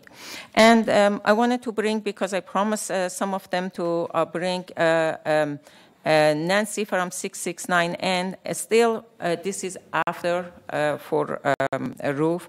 Wants the bigger numbers on the building, and it's very hard for people to see. It started apparently a few months ago, and based on a few years ago, based on other person that says constant gutter issue for 5 years. A section has been replaced and still have issue. So this stuff needs because problem. Another important things that one resident says, you send a VMS send all of this information to owner. I am a renter, and I don't even receive the e-blast because the email goes to the owner. Owner is in the New York. And all of this information is activity for the residents. So I am highly recommended a program comes, I don't know how, that a renter get information even regarding to cleaning the roof or something, because it's renter, not the owner. I know information, I pass it to the VMS. If I could interrupt, anyone can sign up for the e-blast, anyone. It's not limited to members only. Yes, and that's why I sent the email to Alice actually yesterday, and she mentioned that even that must be information. They didn't know that there is a email address that they have to send, and that must be kind of for giving those email address to people. So that was something considering passing information to renter. Lenny, I just have one comment. Yeah, I thought that was an excellent presentation, by Lecter Roofing. Really informative. I have a really good roof. It's on a Seville. It doesn't seem to be so problematic. But, I think those kind of, that information is really good for people to understand. And maybe he could even write something in the breeze. I don't know. I mean, the fellow who spoke was excellent. He knows our community. Mm-hmm. Very knowledgeable guy. Mm-hmm. Yeah, thank you, Mr. President. I'd like to let you know that what I like about Lettner, I don't know the quality. I'm sure the quality is acceptable, but when you hire a contractor, sometimes in their bid, they charge you portal to portal from when they leave their yard to when they go back. In our case, Lettner camps right alongside a garden plot too, so that's one thing I like about Lettner. One of the things that came up was, and one of the recommendations that came up, or suggestions, was that when you're going to do roof inspections, there's probably a list of properties that are going to be inspected, whether it be the next 6 months or the next 3 months. And the residents were asking, couldn't they get a copy if they're on the list that they're going to be inspected in the next 6 months, so that there's some awareness that it's coming, that their inspection is going to happen. And so that was one of the interesting, and that information should be available. And then the other thing was the complaint or concern about gutter cleaning, that it's not done often enough or frequently enough. And there's a lot of leaves built up and blocking gutters, and et cetera. So if there's any communication on when gutters are cleaned or how often gutters are cleaned, that would help out as well. Those were the two takeaways I got. Mr. President, can I have? One thing I forgot is the Joey Scott, Mr. Scott, that comes from Lenter, offered that this company will provide information or service for residents that are not contract with the VMS or United when they remodel, because they are very experts in our community and knows our roof. I highly recommend it. If you have any problem with the roof, call them first, because they have been here for so long. And I promise to give this phone number, 714-633-0030, Lenter Company for the roofing. First call them before you call other people come to the community.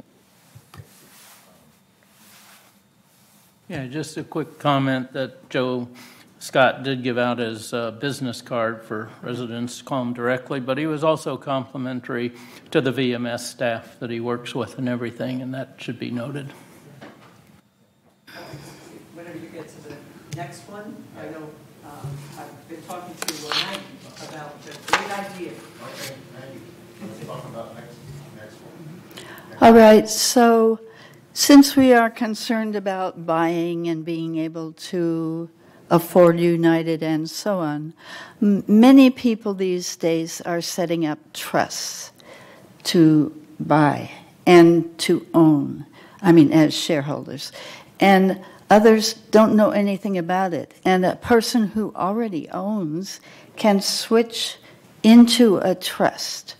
And so what we thought we would do would be to hold a trust town hall to explain how one can get into a trust, even though they're already the shareholder, how they can change that into a trust, and how if they move somewhere, they can set up a trust. Because a trust really does make a lot of things easier. So we were thinking that would be an interesting idea for people.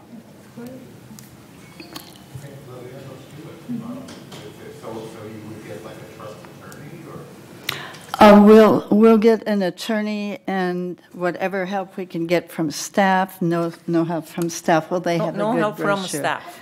Okay, so we'll. No help from staff. Okay, we'll find someone. Trusts. So I think one of the things with trusts is that if you have an existing loan on a co-op, which many new people don't have, but if you do have an existing loan, you have to go through refinancing to get your property into a trust.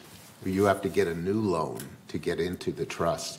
You can't go from, if you have a loan currently, you can't move your property into a trust without starting the process of getting a new loan.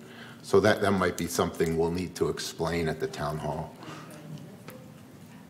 Okay. So that will be the March town hall will be on trusts in United.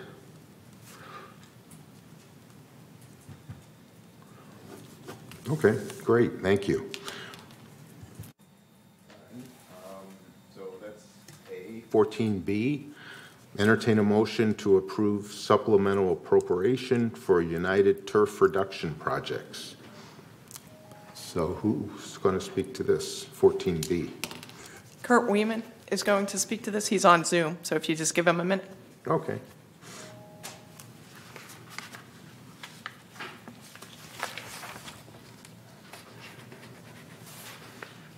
Good morning, can you hear me? Good morning, Kurt. Yeah, we can hear you. This is a supplemental appropriation just to continue funds left over from last year's budget. This is not new money. So last year, the business plan budgeted a little more than $388,000 for turf removal and landscape modernization. We had some delays in the design phase of the big project that we're doing, which is a 14,000 square foot passive park. We're removing non-functional turf and replacing it with walkways and benches and trees. It's going to be really nice. But the design end of it took much longer than we expected. We started the design process in September, and I just got finalized plans last week, and the project is now out to bid. So this is to carry the money over, left over from last year, so we can complete the project.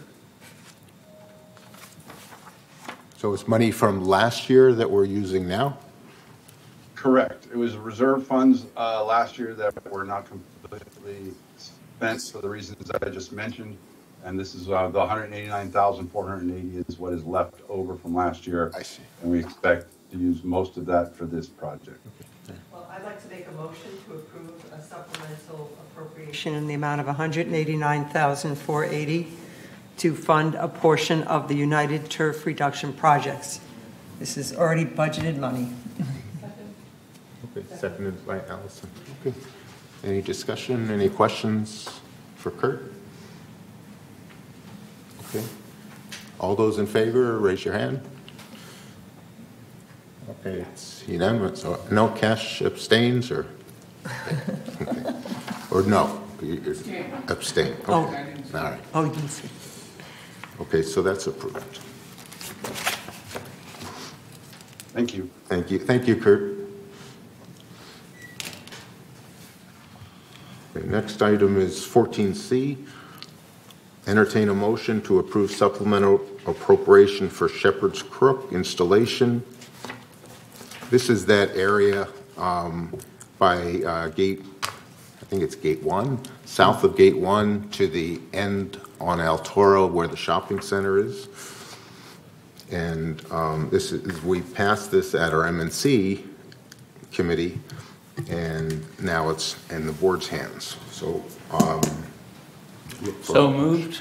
I second it. It should be read. Okay, you're right. He's here to explain, I mean, staff. The resolution is ordinarily read You're right. first. You're right. You're right. So 14C. We didn't read the last one. No, we didn't. 5 of 18. 5 of 18. So we don't want to repeat that error. All right, so Do you want to read it, Maggie? Okay, supplemental appropriation for Shepherd's Crook installation. Whereas in May 2017, the City of Laguna Woods issued CUP 1135 governing the replacement of barbed wire fencing with Shepherd's Crook fence. And whereas the 2023 business plan approved by United Board allocates $35,000 from the reserve fund to install approximately 300 linear feet of Shepherd's Crook fencing along El Toro Road, and whereas on December 28, 2022 and January 31, 2023, the United M&C and Finance Committees endorsed a recommendation for a supplemental appropriation in the amount of $40,000 to install an additional 400 linear feet of Shepherd's Crook along El Toro Road east of Gate 1. Now, therefore, be it resolved on February 14, 2023, the Board of Directors of the Corporation hereby authorizes a supplemental appropriation in the amount of $40,000 to be funded from the reserve fund, and resolve a supplemental appropriation is authorized from the reserve fund in the amount of $40,000 to be used for this project. Resolve further that the officers and agents of this corporation are hereby authorized on behalf of the corporation to carry out the purpose of this corporation. I move this resolution. Okay. Already moved and seconded. Diane? Okay. I have a question from Manuel before we go discussion. Manuel, if we pass this one, how much more we needed for United? To finish? Yes. Is it, I wanted just to know that how much so I can divide it by things and find the year. United has approximately 17,000 linear feet left. 17,000 left? So do you know how much with this, if you include this one, how much we are done? Well, that'll be 700 less. No. I mean, the whole, so far we did 700? No, I'm sorry. I don't have that number. I don't know how much we've done over the last five or 6 years. I don't have that number with me today. Oh, you don't have it? But you've been doing approximately 300 a year, so you've probably only done less than 2,000. 2,000, and right. with this one, Roughly. 2,700. Right. Total. Okay. Thank you so much. So in order to do 17,000, it would be in the millions. In millions, yes. So we cannot afford Many that. We millions. should definitely this one, yes. But we definitely want to look at Yes, increasing it for next year over what we currently do. Or more spaces that is more in danger, like along the El Toro Road or something. Some spaces is a little bit back. Right. Yeah. Like Czar said, that is addressing those areas, right? Yes. Yes. Specific. That's the whole purpose. Okay, and there's been a motion to approve and is seconded. Any other discussion? Okay. Question? No. Okay, all those in favor, raise your hand. Okay, it's unanimous. Okay, great, thank you. Okay, item D, entertain a motion to approve exclusive use agreement for common area parking for 901Q, 14D. Oh my goodness. I move this motion to approve that exclusive use of the common area parking in cul-de-sac 72. I second it. As listed in the... There is no resolution in the package. No. Did staff want to explain that? Maybe. Yeah. Maybe. Can you explain this so that everyone's familiar with it? Certainly. So the item before you is the result of a member who addressed the board at your last meeting requesting the use of a guest space adjacent to their building to accommodate the lift that she uses for her wheelchair on her vehicle. So we went out and looked at the location, identified a parking space in the guest area. There's 4 or 5 guest parking spaces we're recommending allocating the one closest to the sidewalk area that would make it easily accessible for the wheelchair. We are suggesting that a exclusive use agreement is the best vehicle by which to accommodate this. The agreement, draft agreement that's in your packet specifically states that it's only for this one manor owner, and if the shareholder either moves or sells the unit, then that would void out the agreement for any, and the space would go back to guest parking space. By practice, we don't include resolutions for items that are not changing an operating rule or a policy. So we view this simply as a temporary arrangement with this particular shareholder, which is why we did not include a resolution for this. Lenny, I have a question. So this is an area that's open typically for anybody to park, Correct. Guests, residents, whatever. How are you going to secure it so it's only for that person? We're recommending that we stencil the unit number on the parking space. It'll say 901Q. And then we also sent out a notice to all of the residents in the cul-de-sac to let them know that this was being considered. Great. And can you have like something handicap or anything like that, or no? It's not a handicap space. It really doesn't meet the criteria for a handicap space. So it would be, we wouldn't recommend that we sign it as handicap. Okay. It's simply a designated space for the shareholder. Okay. And everybody. I have a question.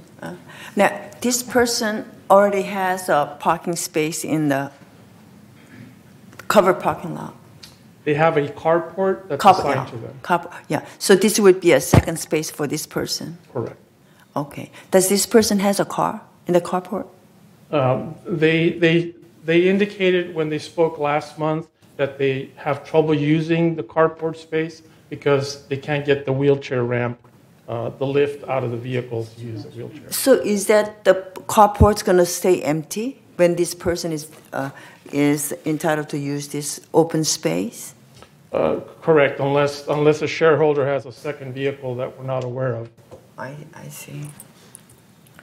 Can I add, Pearl, this person came here, doesn't have one leg, and then is that one, and she was there. Here, you weren't here last year. Yeah, I month. know. I am for her having this special space. Yes. However, having another space in the carport that will stay vacant. It's not, and when you drop it there, at night somebody can take the car there. So it's not the issue. The problem is she cannot use her space to go it. We cannot give the space assigned to someone else. Yeah, I understand, and I'm all for having her have access to this special arrangement. I was just wondering, then what happened to this carport space that she owns? That was my question. I think Mary had a question. Mary, are you still there? I am. So my question goes along, I think, with what's being said is that this then gives her 2 parking spots for her unit, and I understand the problem she's having. So here's my concern.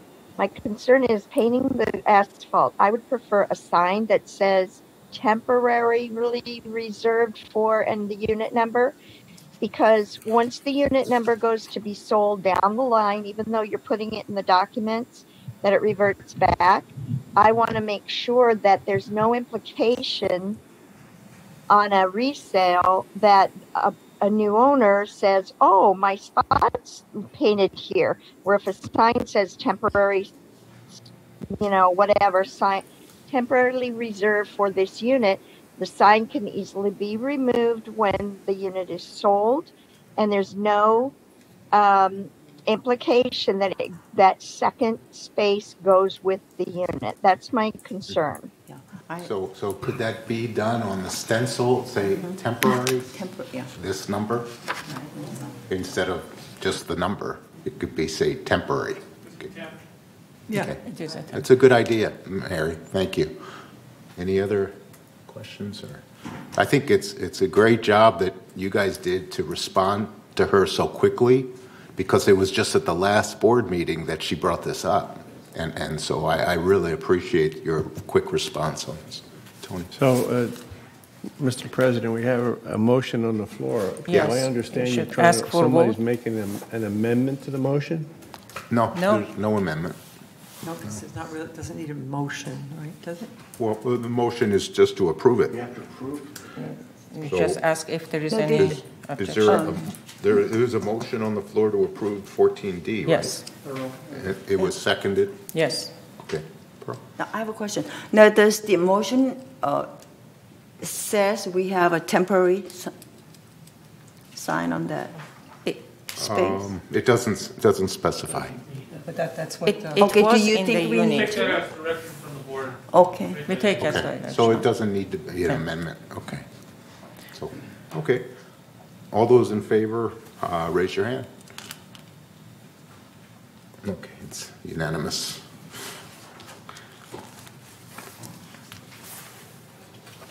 Okay, 14D. 14E. 14E, entertain a motion to approve the revision to Architectural Standard 35 solar panels, one-story building, and buildings with unshared roof space. February initial notification, 28-day notification for member review and comments to comply with civil code. So, Resolution 0123XX, Alteration Standard Section 35, Solar Panels, One-Story Building and Buildings.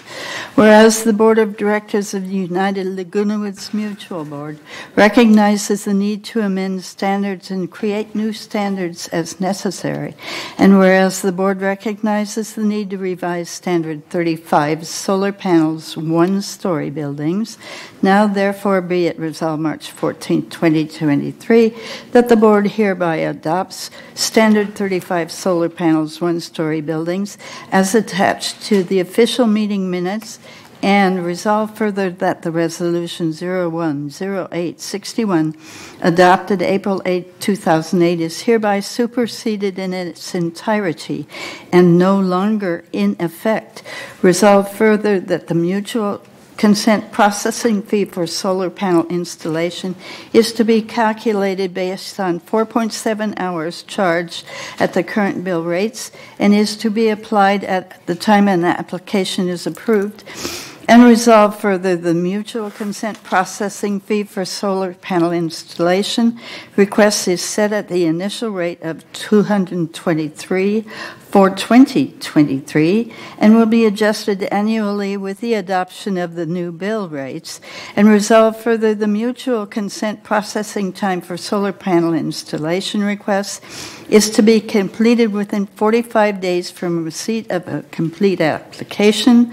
And resolve further that the officers and agents of this corporation are hereby authorized on behalf of the corporation to carry out this resolution as written. I move this resolution. I second. Second. Well, I have a question about it. So, regarding the, maybe, Bert, are you going to answer these questions? Okay. So, it talks about the initial rate of 223 for 2023. What does that mean?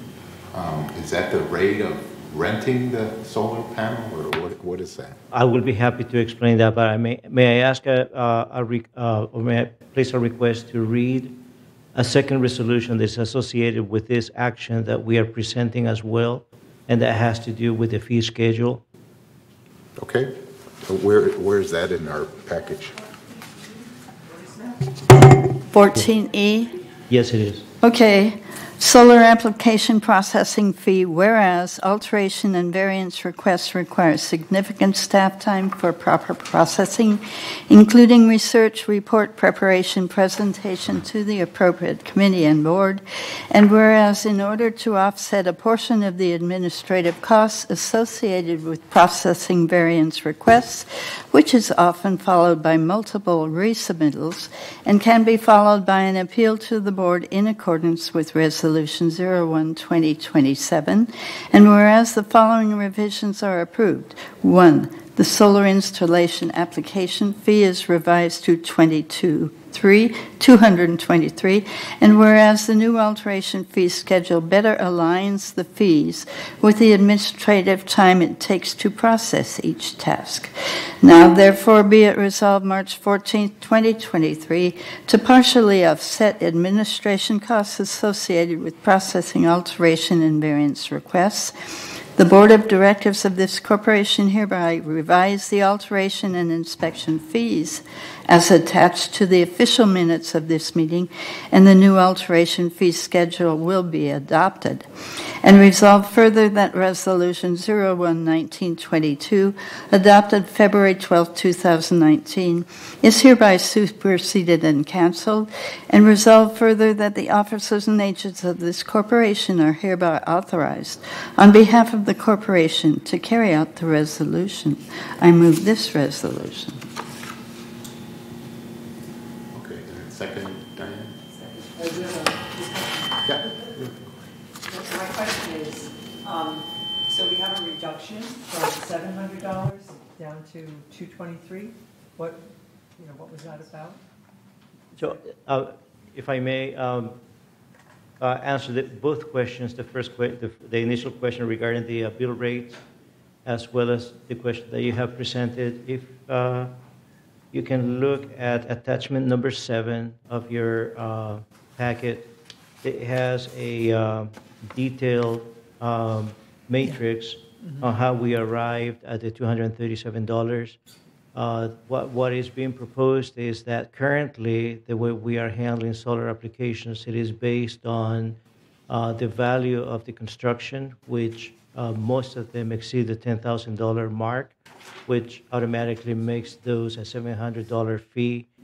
We had received complaints from applicants as well as board members that seemed excessive. Once we looked at that and we analyzed the time that we spend processing these applications, we believe that the currently the $223 amount will cover the staff time for this.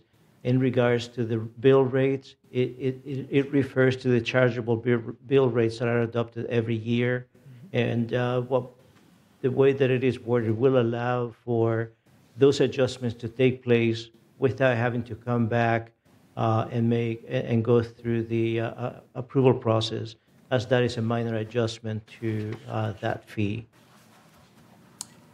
So my other question is, so when they do these solar panels, how does that affect the roofing? Are they responsible for that section of the roof? They are, and I do have a very brief presentation for you that may answer some of those questions. Okay. Tony. Yeah, thank you, Mr. President. Just like to let you know, if you go to Home Depot or Costco, you may be approached by one of their employees to try to sell you on the solar system. But every one of those companies want you to get into a lease program. And I'm going to ask Mr. Mejia why we don't want a lease program for solar. Thank you. And I'll be happy to address that as well. If I can go through the brief presentation, and then I will answer both of those questions. If you can go to the next slide, thank you. So some of the things, and as you know, the ACSC committee and this board has a goal of reviewing all of the current standards and update them or review them to see if they're still applicable, update them with either new language or new requirements.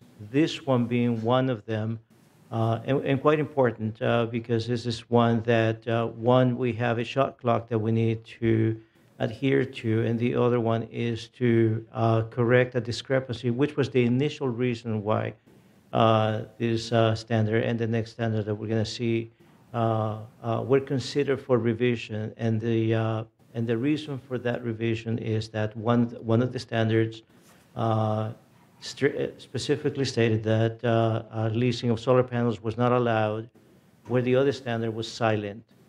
So some of the house cleaning things that we did with this standard is to remove all of the general requirements. It's a long list of requirements, and Standard 1 was adopted for that purpose, so that if there are any revisions to the general requirements, that Standard 1 gets changed and automatically applies to all of the standards that are adopted. This had not been reviewed, so it still had that list of standards. By removing them and just referring to standard number 1, it will make reading and the content of this standard much simpler to follow.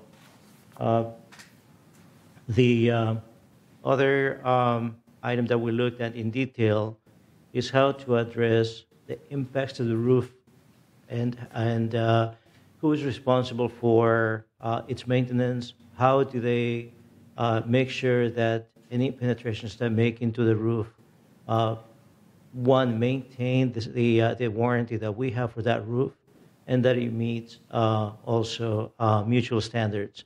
That language has been added. There are a number of sections that have been enhanced to specifically deal with those actions.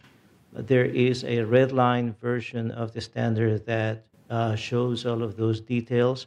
And I can address any one of those specifically, but for simplicity of this presentation, I just wanted to tell you that roofing requirements and the spacing between the panels were the major enhancements that we have implemented with this revision.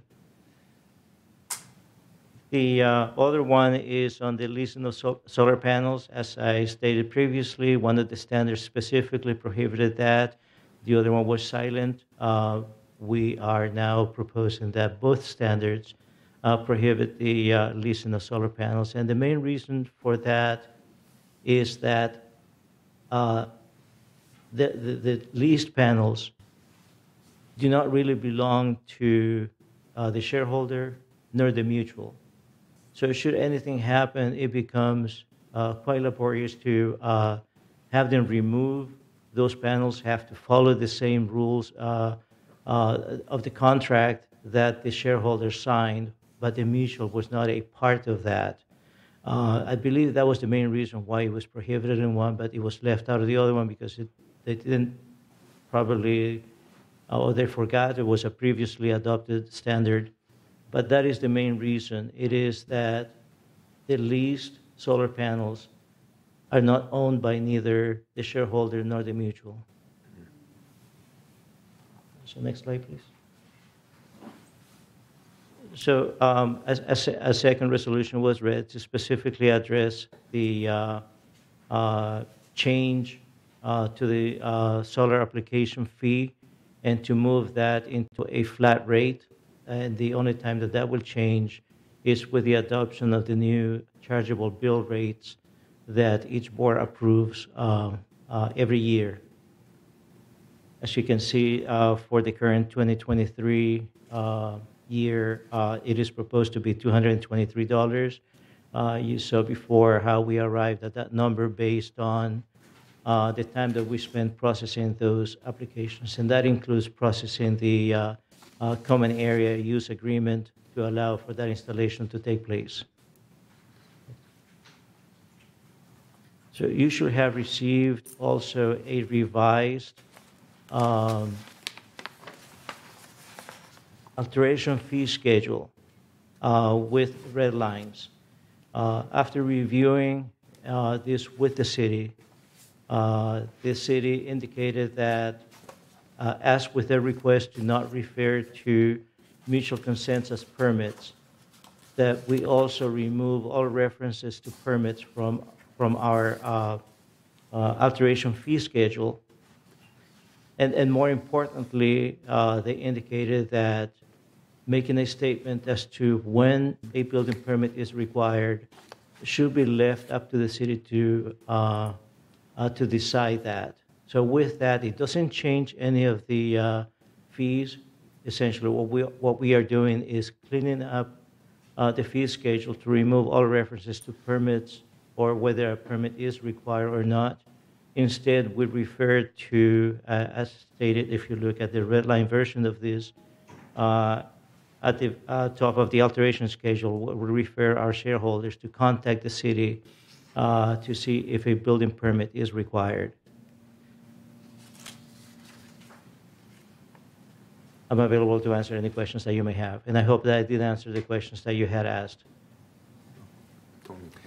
Thank you, President Ross. If you look on that last slide that Mr. Mejia put up there, on the right, you see the big X on there.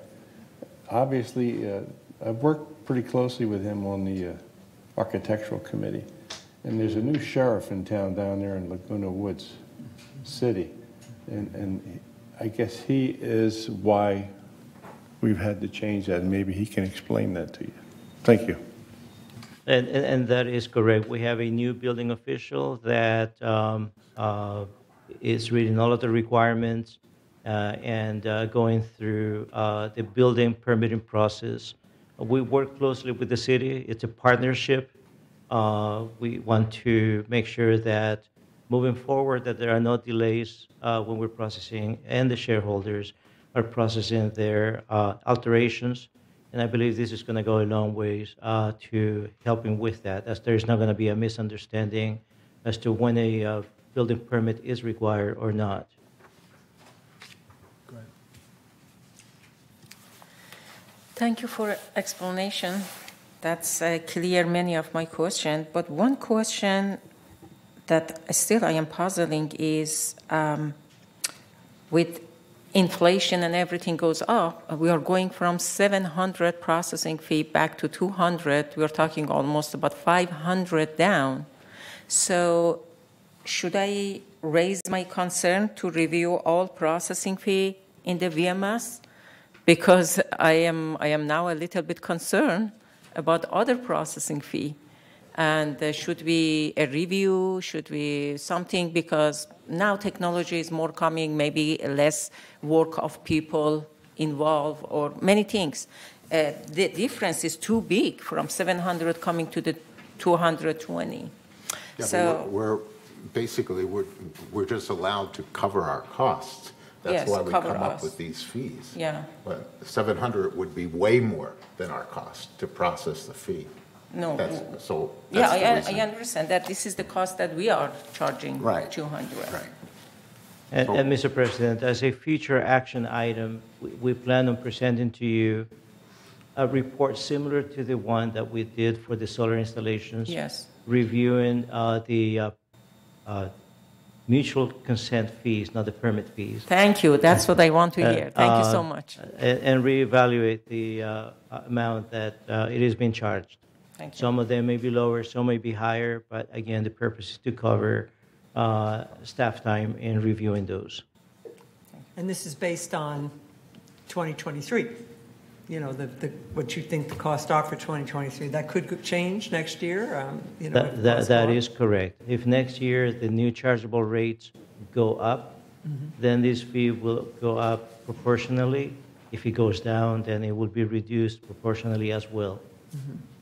So they're basically we're telling the members that they can't lease their solar based on this policy. So they're going to have to purchase a solar system. Are we recommending any companies to do that, or are they on their own?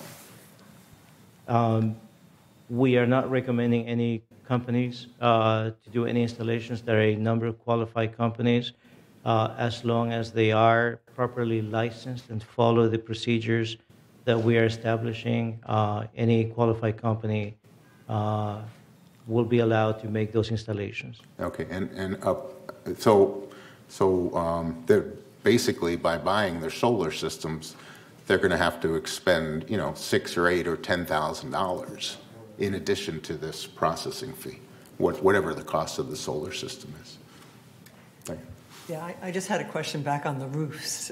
So I know I live in a Seville, and the patio, that's an open area, was closed in, and then I was responsible as the owner who took over to pay whatever it cost to roof that particular area, which was I think $500. It was a long time ago that the roof was done. But so what does happen with that area with the solar panel? Because, and plus it might even cause leaks or something, or what, they have some responsibility in that?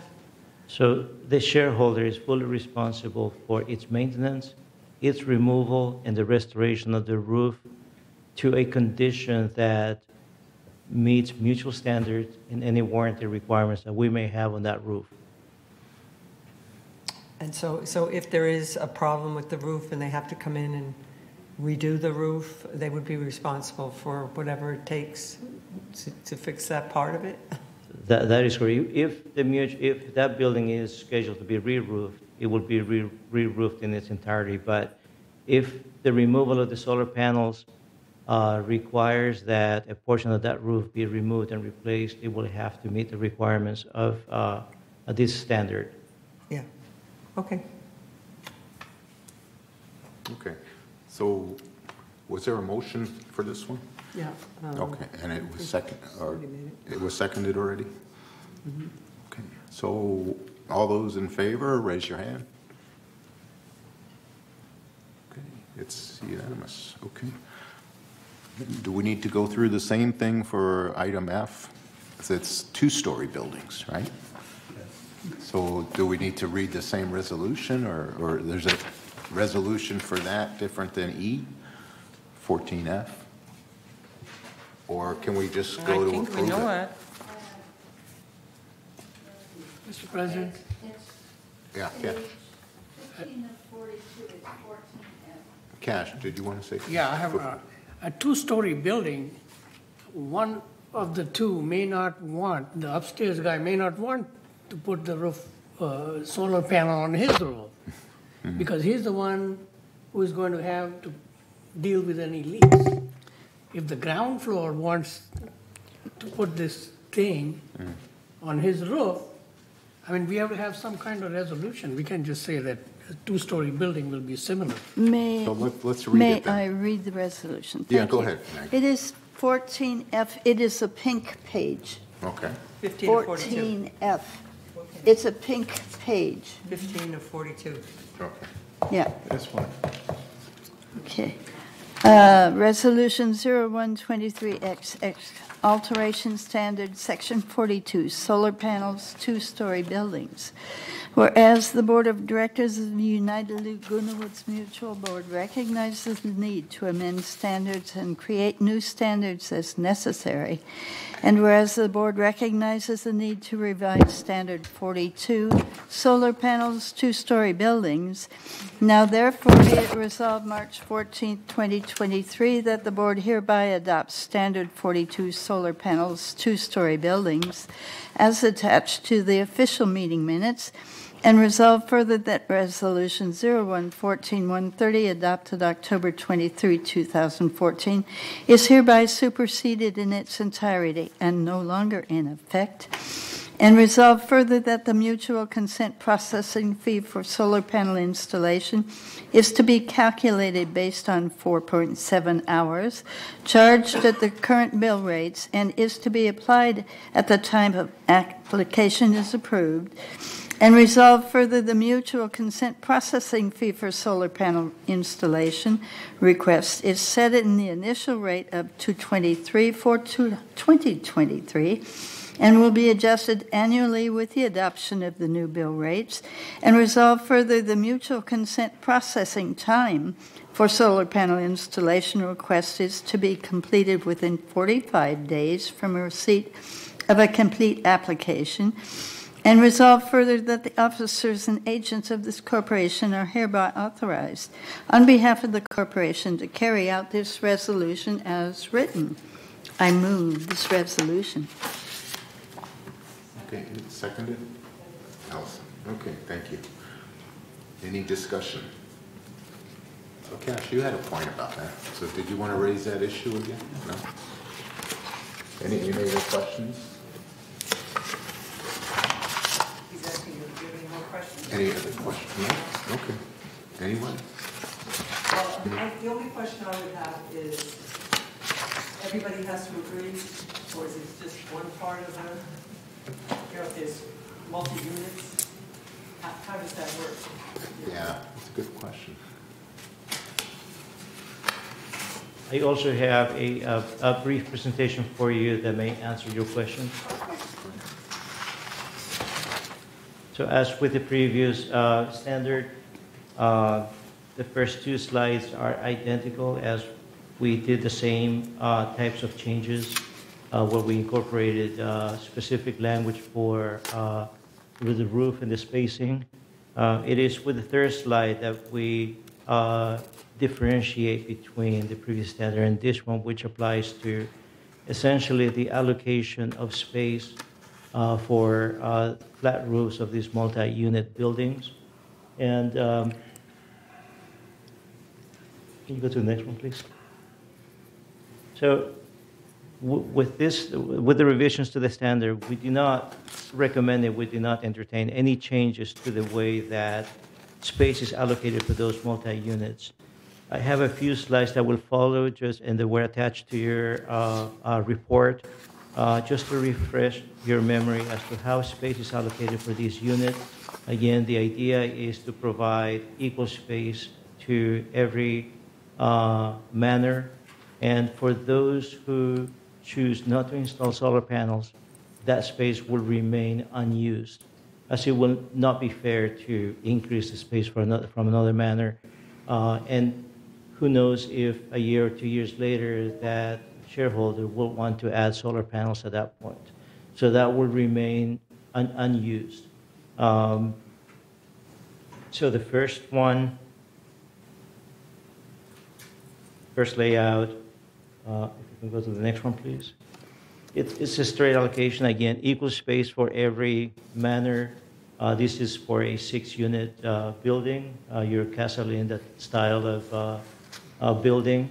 The next one is your Castilla or La Brisa type of allocation. That one is not as clear as the previous one, but again, the area that is allocated is similar for each manor, even though they are arranged in different shapes and throughout what's available out there. It should be noted that those space allocations do not take into account any structures that may be there, such as either AC units or vents, and there are specific requirements for that. The standard addresses those requirements, and it is the responsibility of the shareholder and the solar contractor to come up with a solar layout appropriate for the space that's available to that manor. Next one, please. This one is a lot simpler, similar to the first one. Next one, please. This one has more units, but again, the idea is to allow a similar area for each one of the manors. I believe that's the last one. It's similar to the previous standard. The same fee is proposed for these two-story buildings, as the processing time is the same, whether it is for one-story building or two-story buildings. Next one, please. And the same changes are proposed since there are two separate standards. Each one will have its own associated fee, but the fee is the same, and the changes to the fee schedule are also identical.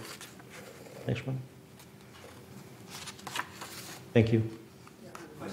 So, on, let's say, a fourplex, a Seville, are you allowed, or is this considering, those type of units to put something on their roofs that are independent from the other parties? Like a Seville has 4 units. I mean, would that be considered in one of these? So that will be considered, again, it's a proportional space. We have the guidelines as to how to allocate the space, and the roof will be divided proportionally among in this case, the 4 manors, and they will get 1/4 of the available space, following the same guidelines for either one of the 2 standards, where you have minimum spacing requirements and roofing requirements. So they will get a proportional area of that building. And somehow the contractor is able to wire it so that that person gets the savings of the solar.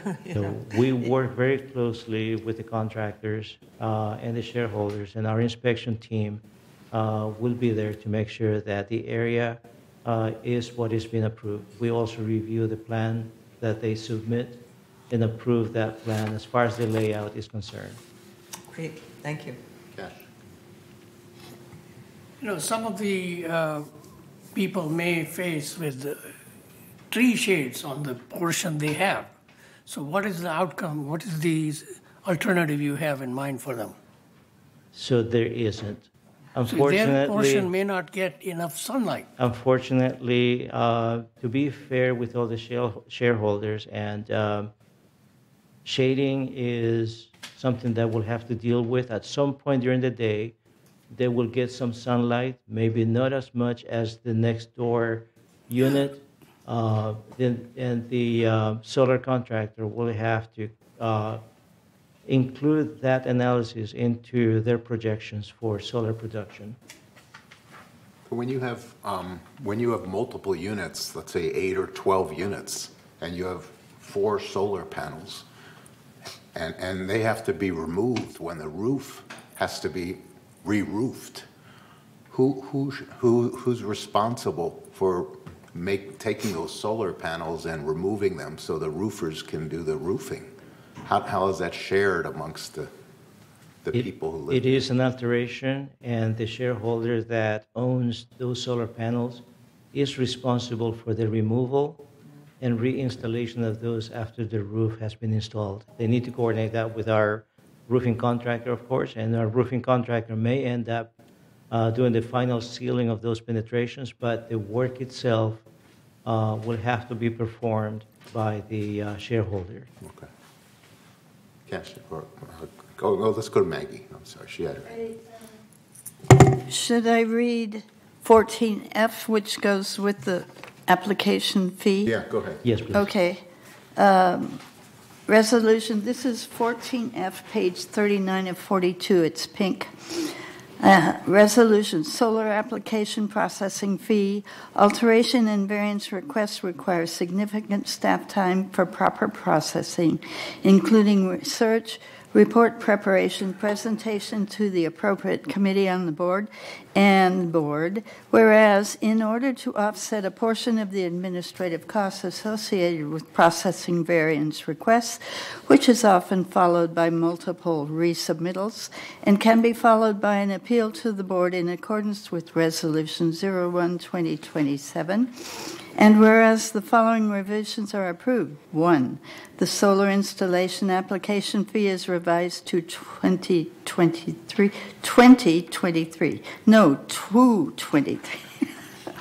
Whereas the new alteration fee schedule better aligns the fees with the administrative time it takes to process each task. Now, therefore, be it resolved March 14, 2023, to partially offset administrative costs associated with processing alteration and variance requests, the Board of Directors of this corporation who revise the alteration and inspection fees as attached to the official minutes of this meeting, and the new alteration fee schedule will be adopted, and resolve further that Resolution 01-1922, adopted February 12, 2019, is hereby superseded and canceled, and resolve further that the officers and agents of this corporation are hereby authorized on behalf of the corporation to carry out the resolution. I move this resolution. Seconded. Diane? Any questions? Yes. Okay. From Mr. Bob. If, especially those that they have 4, and if one resident doesn't want it at all, be responsible or pay or for anything, can the other one use her space? I mean, you said everyone has 1/4 of the space. That's totally understandable. But if the other person be agree that I'm not going to use my space and you're welcome to use it, I mean, can they make an agreement and sign it? And have you think about that? Staff is not recommending that, as it will not be fair to that shareholder that owns that unit and has that space allocated to them, as they can change their mind in the future and they may end up using it, and as I mentioned before, that space will remain unused. To allow one manor to have more solar panels than the other one will not be equitable to all of the shareholders of that building. Okay, thank you. I see a little problem in a two-story building, and the ground floor unit wants to put this roofing panels. The upstairs person may be faced with leaks, etc., and he may object. I don't want to do this. Then what is your solution? So the language that was added to the standard covers those incidental issues. And the way that it is covered is that if it is a roof that's under warranty, that it is required that they go to the roofing installer that has installed that's under warranty to preserve the warranty. The work itself has to meet roofing standards to prevent any of those penetrations from leaking. So if it's done properly, there should not be any leaks. Should any leaks develop, the shareholder will be responsible for that damage, as is with any alteration that is approved for any of the manors. So if there's any leak later on, and the ground floor unit has this on the roof, he is responsible throughout the life of that solar panel. If it is determined that that was the cause of the leak, they will be responsible for that.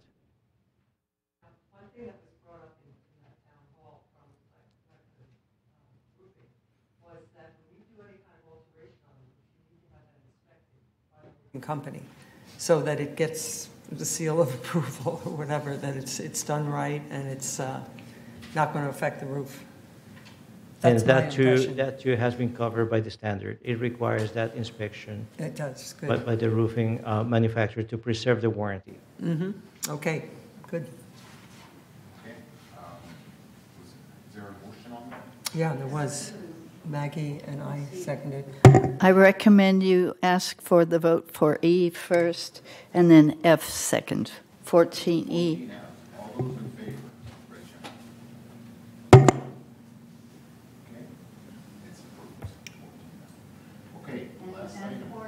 And 14E. 14G.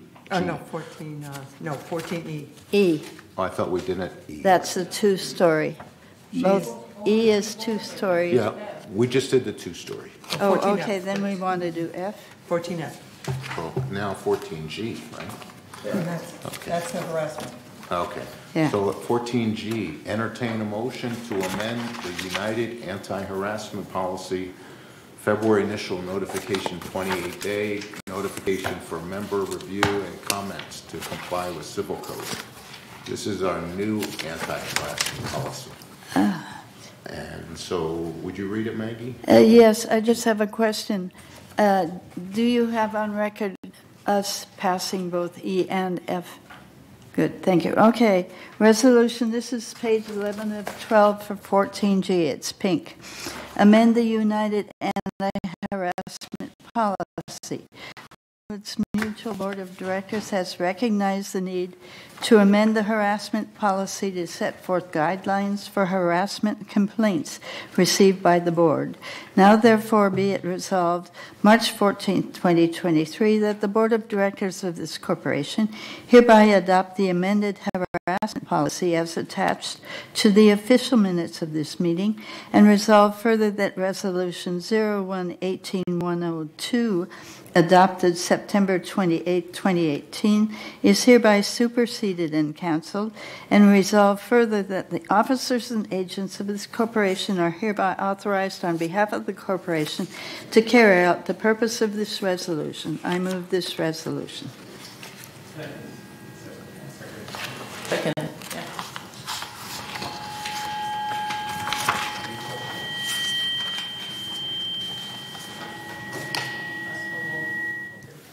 All those in favor of the anti-harassment policy, raise your hand. Okay, it's approved. This is just for initial notification. It's on 28-day review. Oh, okay, it goes to 28 days, okay. Okay, director comments. No, which Paul sent it, is H, is for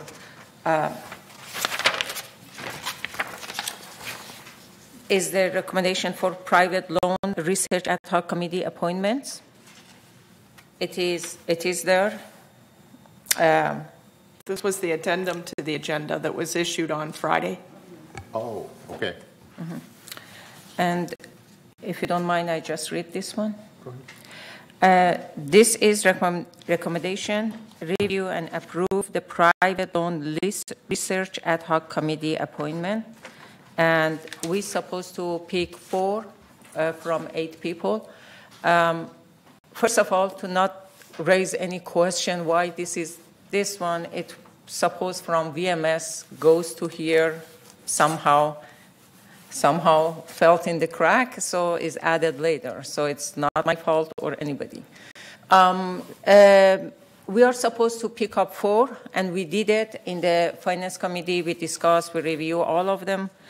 However, the reason it comes here, one of them that we pick up, Manny Robledo, we found that he is a member of the VMS, representative from United to VMS. And although he's good and he can come, we thought maybe we just choose residents. Mm-hmm. And that's the reason is here. So only approve these 3 plus 1 more, and if board decided with that. So I am reading this one, that review and approve the private loan research ad hoc committee appointment, Eric Carson, Richard Lapointe, and Robert Tucker. On December 13, the Board of Directors approved Resolution 01-2284 to establish a private loan research ad hoc committee charter. Following the board decision, a committee was sent out to residents requesting that those interested in becoming members of the ad hoc committee send a 3 to 4 sentences email stating their professional background to Financial Service Department by Friday, January 20. So we just received them, we reviewed them, and we suggested these 3. So the 4th one, as we discussed, if board decided, you can see is all added to your agenda. Maybe Mr. Ken Benson is a good one. He has a 35 years background on that, but we are open to any suggestion that other people wants to add. Point of parliamentary procedure. I didn't vote for this in the agenda. Pardon? Yeah. This was not this part is of the agenda endorsement. that we voted on today. No, they it asked is if we approved the agenda. Okay. It wasn't on the agenda. It's okay. not approved. Okay. Can you listen, please? Don't talk to me. Talk to the chair. Okay, Mr. Chair. Endorsement, like all other endorsement, when we go to the prep meeting, all the endorsement is just the name. Finance endorsement, landscape endorsement. This is endorsement from finance. I called, and then somehow, maybe Shivan can address, or Paul, the CFO didn't on time prepare and send it. It's not our fault. It's supposed to go through a staff as endorsement to here. So endorsement does not need to be mentioned because in the prep meeting, because it comes from committee directly to the agenda. And that's all endorsement coming. We didn't talk about any of this that we prove as endorsement in the agenda. So that's about that. It's ignoring the fact that when you asked for an approval of the agenda, it wasn't on the agenda. I'm sorry. You cannot understand what I'm saying. Well, my question is, I was at the Finance Committee, and this was discussed. Yes. But that was on the 31st. Correct. And so the agenda prep already happened. Now, why did it not get to us between now ask and then? CFO. I mean, that's a long time. I would like to clarify 2 things. One, this was issued as an addendum to the agenda. So this was issued and noticed properly as part of the agenda. Secondly, it was a mistake by staff. It did not get transmitted as it should have. Okay. And we so- realized that. Well, I just want to understand how that works. So how many days is it? I mean, you count the weekend? Or Diane, what, in terms of posting the agenda? No, about getting us this information. It was a staff error. Oh, okay. So it was That's issued fine. Friday late morning. Yeah, I mean, that's fine. I just want to understand how it goes. And that, these candidates were approved in that last finance committee meeting. And so you did all that then. Yes, only Manny we wanted to take Which off. I was at the VMS Yes. meeting, and there was a problem with Yes. that, so I know that happened. Yes. Yeah, so and maybe that was a delay, because that No, VMS meeting was no, late. that was, it should supposed to come like this to that. Okay, all right, that's all I have. I mean, I'm not in disagreement, it's just that sometimes you need to have some time to look at it.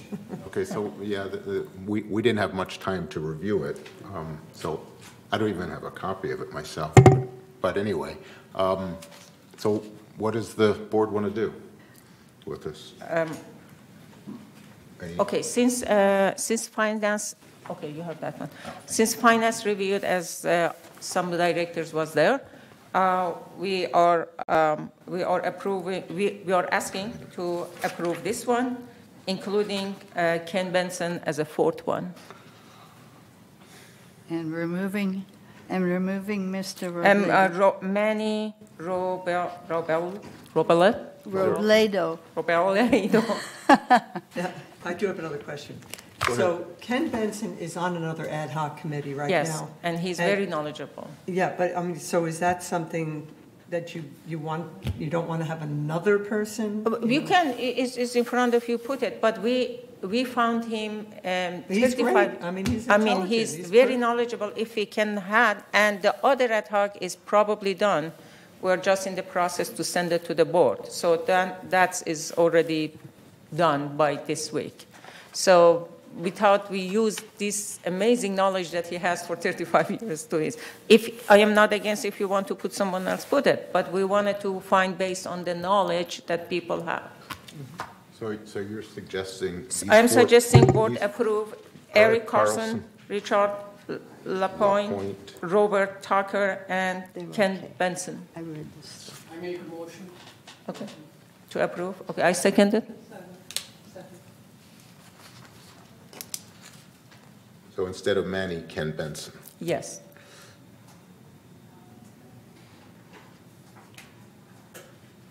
Okay, it's been seconded? Okay. Yeah, ask for vote. Any discussions about? This will be the vote for the amendment to Yes, Ken Benson. yes, to Ken, Thank correct. you. Okay. Yeah, I mean, the motion is for accepting these four people for ad hoc committee. Oh. Eric Carson, I'm reading again the motion. I'll move a motion to accept Eric Carson, Richard Lapointe, Robert Tucker, and Ken Benson for the ad hoc committee. That's the motion. Were there any other people that were qualified other than these four? They all, if you read it, is 20 years, 20. We choose it. I don't know any of them. I just choose based on information, very high level information. So yeah, we already selected the four individuals. Manny Robledo just couldn't be on it because he's a VMS board member and somebody objected to that, which is fine. And so you're basically just replacing Manny with Ken Benson. That's it. And that's the motion is. Yes, that's the motion. And this would ordinarily have been on the consent calendar. Ordinarily, yes, but That is they didn't. correct, yes. Yes, so that's that supposed to be. It's Yeah. not. It's just numbered differently. Correct. Because of Correct. the late additions. Correct. So that's it. Correct. Yeah. Okay. So if Any you other- ask if there is any objection. Yeah, any other questions? Okay, let's go to the vote. All those in favor of the motion, raise your hand. 1, 2, 3. Yeah. Okay, all those opposed? I had it on. Yes. Oh, you're yes, okay. Yeah. Okay. Also, any opposed? Okay. I So it's- abstain because I don't know. It's enough approved. about it. Yeah. Pearl abstained. Oh, Pearl abstained, okay.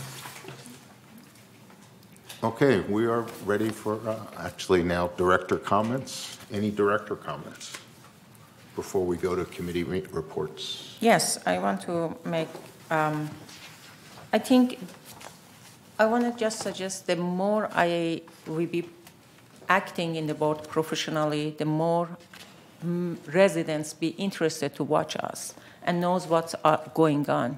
For a while, at least in many cul-de-sac that I am in my walk every day, I hear, for a while they didn't want to watch because it was very, very wild and not controlled. Thankfully, this year is more controlled and they are watching. However, still some directors wants to attack and scream and long hands pointing to each other. I think it's proper in this voice we disagree or disagreement and say whatever you wanted as an agreement, but reaction and have not professionally screaming is make resident again scared and not to watch us. So I am asking, please keep the professional manner here. It is a board. I know we are really professional here in the board, and let's keep it professional. Thank you so much. Lenny, I have a comment. So anyway, my comment is that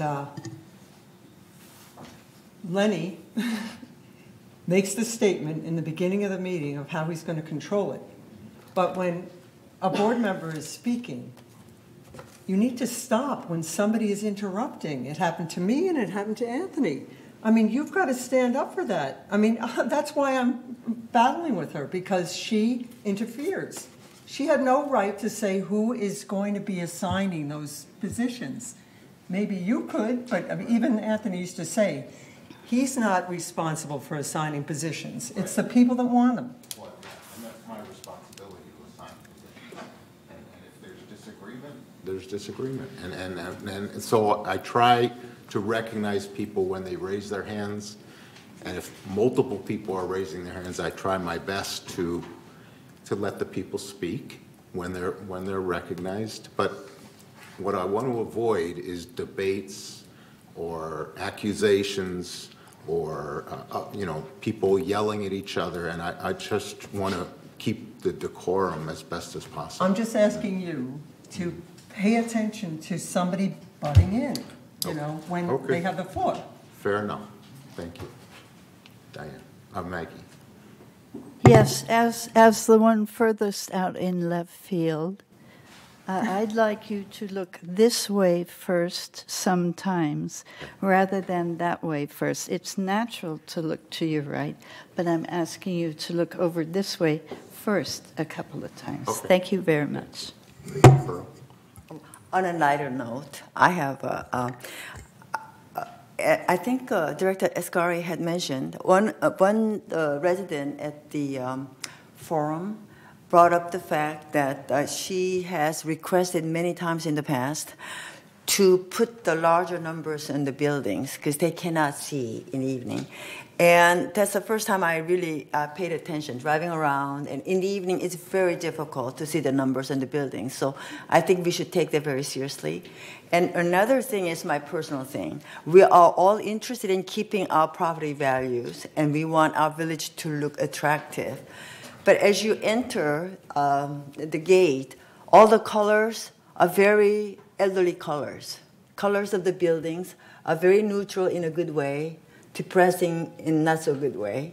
So I really like to see a little bit more brightening up of our whole village to make it more attractive. And also I think it would be more cheerful for the people that live here and bring more life and atmosphere to this. So I would like to request to maybe for us to offer wider variety, a little bit different additional color charts. Yeah, when I was on the board last, I think we had a little committee. Yes, I think we should really take it seriously. That came up with different paint colors, and that was passed, and that was several years ago. So, yeah, different colors? There's maybe several different paint color options now. Maybe we need to brighten up a little bit more. Well, The other thing is that the resident did say that, and I would like an answer from staff, is on the large signs, because there's some buildings that have them, some don't.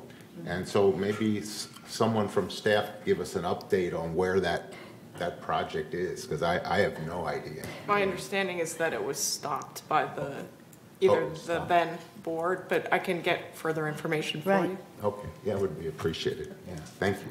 Right. Okay, any other questions? Okay, so let's go to committee. Oh, Cash. I'm sorry, go ahead. Mr. President, we all should look at time as well. Looks like we are just making comments after comments. Some of them sometimes doesn't make sense. Everyone should be aware of the time. Thank you. Yeah, that's true. Good point, Cash. Okay, report of the Finance Committee.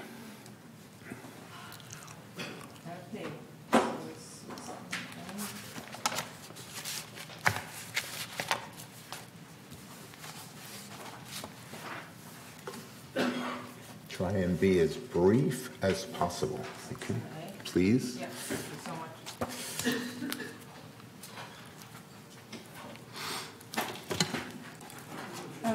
We have a finance committee on January 31st, 2023. And this is the report from that.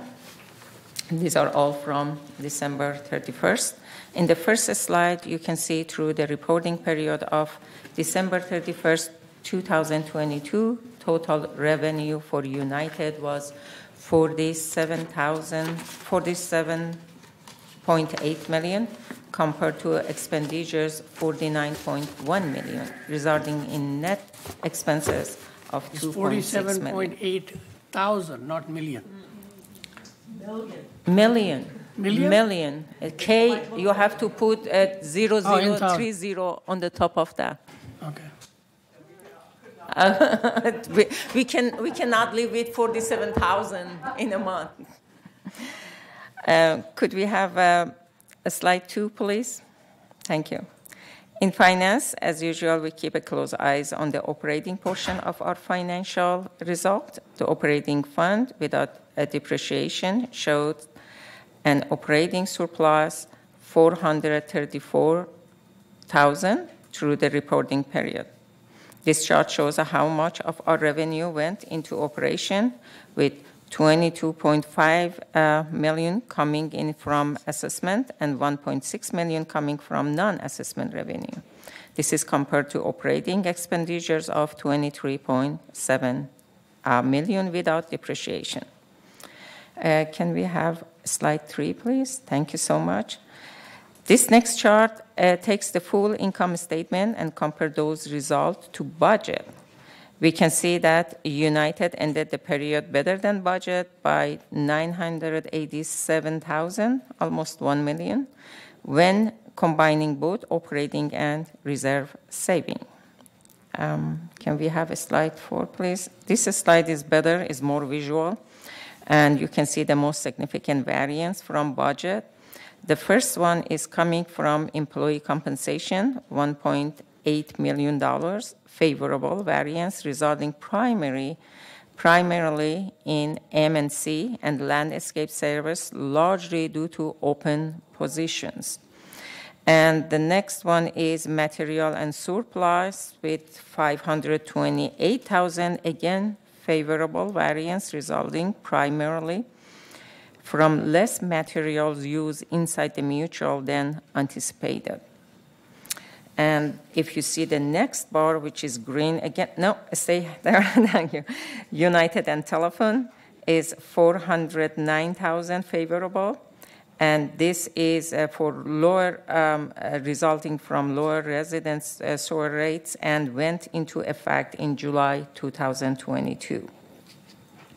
And of course, you can see 2 red ones. The first one is loss on sale and trade, which is 1.4. Unfortunately, variance resulted from the sale of discretionary investment. And as I explained in the beginning, all of those invested in the Treasury bill, and you will not see this red again. And the next one is outside service is $328,000, and that's unfavorable variance primarily resulted from higher outside expenses of sharp bed maintenance than anticipated due to open position within landscape. And can we have this slide 5, please? This is a pie chart that is more visual, and you can see on this pie chart, we show non-assessment revenue earned to date is 1.9 million, excluding the loss on sale or trade. If you include those loss, then this number will become that 507,000. And you can see this chart is organized by category, starting with our largest revenue generating categories, fee and charges to residents, followed by investment interest income, laundry, lease processing fee, resale processing fee, and so on. If we can get slide 6, please. On this pie chart, we see the expenses to date is $49 million, showing that our largest category of expenses, of course, is employee compensation. And that's followed by property tax and outside service, utilities, insurance, materials and supplies, and so on. And if we go to the next slide is better because we take, in this slide, the difference between previous one is we take the property tax out of here because property tax residents pay and directly goes to the cities. So this, what you see exactly shows how your money is spent, the money that you pay as HOF. So the only difference you can see is employee compensation now become 37% compared to outside services 27% and go forth. And can we go to slide 8, please? Thank you. So in this slide, you can see our fund balance are shown here. The contingency fund balance on December 31st, 2022 was 1.1 million. The reserve fund balance on December 31st, 2022 was 16.8 million. Contribution and investment revenue collected total 9.7, while expenditures were 12 million. The property tax fund balance on December 31st, 2022 was, of course, is deficit negative 681,000. And contribution and investment revenue collected total 12.5 million, while expenditures were 13.1 million. Can we get the slide? Yes, this is more visual. We can see. We compare these to historical fund balance for the past 5 years on this chart, which have averaged 19.7 millions. And number 10. And this is the last one. We have a slide here to show resale history from 2020 to 2022. Through December 31st, 2022, United resales total 412 units, which is 96 resale lower than prior year. For the same time period, the average year-to-date resale price for a United Mutual Manor was $363,000, which is $57,000 higher than prior year for the same period time. And this was the Treasury report, and for number 3, resale, for number 4, which is for investment ad hoc committee. I have to tell that we are almost at the end. We wrap it up with a policy which will be presented to the board by next board meeting. And board can review that one and vote and adopt that one. And then, of course, you just voted here for the private loan committee that I will give more detailed information about that on next month. Thank you so much. Oh, Mary. Are you there? Yes, I'm here. So I just have a quick question, and maybe Siobhan, you could answer this. So on the slide that talked about property tax, I do understand that the unit property taxes are a pass-through, basically. You collect them, you hold them, you pay them. But where in the expenses are the common area property taxes, or do we not, is that on GRF? Common area is GRF. Yeah, common area is GRF Yes. Financials. Is that Yes. true? Okay, perfect. That was, as I asked, I realized it. Sorry. Thanks. Okay, thank you. That was my question. Thank you. Meg.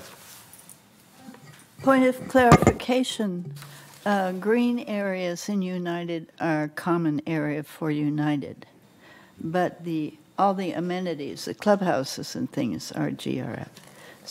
So it's the landscaping around your place and to your neighbor's place and up the hill. All of those where the homes are, that is United. But the clubhouses are for those. He was talking about property tax. Property taxes. Yes. Yes. The green spaces around United are part of property tax. I don't know. I'm not sure.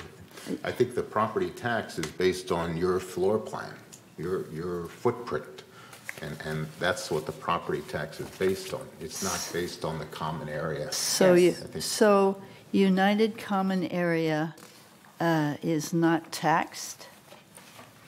I don't know. I'd have to ask the financial experts about that. Because, okay.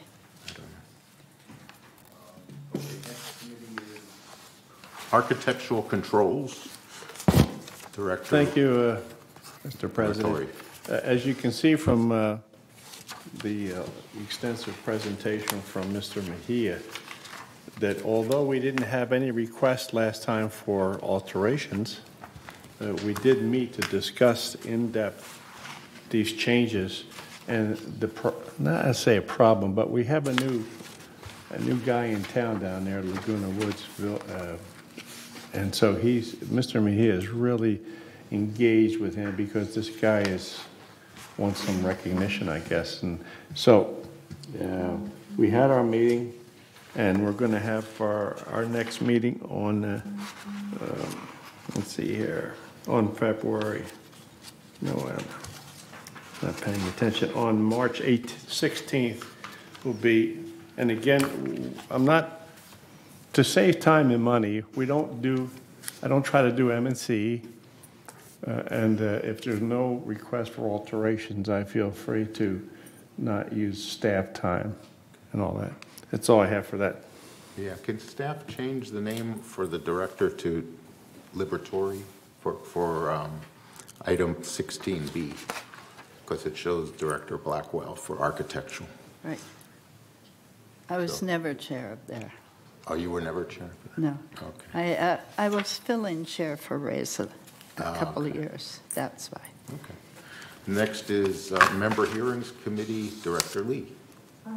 We had a membership hearing committee on February 9th, and our next meeting is on March 9th at 9 a.m. And our new director, Allison Park, joined us, and it was great. Thank you. Okay, thank you. Next is Governing Documents, Director Blackwell. Thank you. We had a good meeting. We talked about, Pam Bashline talked about loans in United Laguna Woods, and we also discussed that and the possibility of loans or not.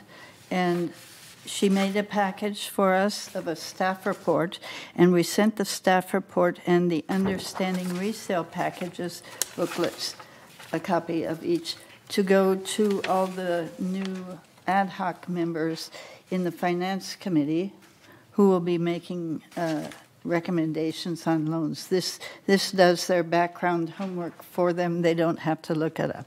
So that worked out well. And we have some ongoing things that will be coming up next. Clutter policy and governing personal items in common areas. We've got that up on the next schedule, and we've got another one on, I forget what it is. Another one, a good one. I'll email you. I forget what it is. Thank you. Okay, thank you. Report of the Landscape Committee, Director Casey.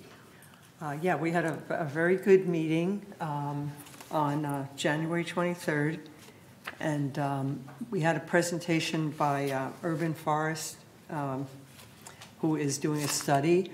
It was a absolutely fabulous presentation, so you can watch it. You know, it's available online. And we also have a turf reduction project that I'm going to be going on with the advisors and whoever else wants. Maggie wants to go, but it's just looking at designated spots that are recommended to be removed that are, you know, not really providing useful. It's part of the water conservation project. That's right. And so we select which spots we want to choose. They have a list, and we take some of those spots and visit them. Yeah, we're going to take a look and give our seal of approval. And so our next meeting is going to be February 27th at 1:30. I think there was about 30 different properties that were brought up that have very little lawns out in front of them. And it's better to take them out and because it saves on water. Yeah, put a replacement. And put low tolerant plants in there, and that makes a lot of sense. And Ann and Mary made a map. Yeah. And they're going to drive us around. That's very good. Okay, G is report of the United Resident Advisory Committee, Director Liberatore. Thank you, President. This committee is. Thank you. I'm sorry. This committee is really important, and my predecessor, Director Lee, brought it out of this venue and took it over to the Elm Room. We set the room up with tables, and so it's a very close environment. There's no structure, and people can come and just tell us their issues, their problems, their concerns, and they don't have to worry about formal structure. And because of that, we don't want to share those things. We don't want to expose those people. And our next meeting will be on March 9th. Lenny, you skipped F.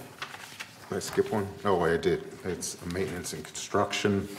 So the main item at the last meeting was passing the Shepherd's Crook. And it's something that we're going to be doing. We just voted on it. We're going to be doing it along El Toro. But part of our budget coming up, we may want to look at expanding that program for next year to at least cover the major roads that are exposed.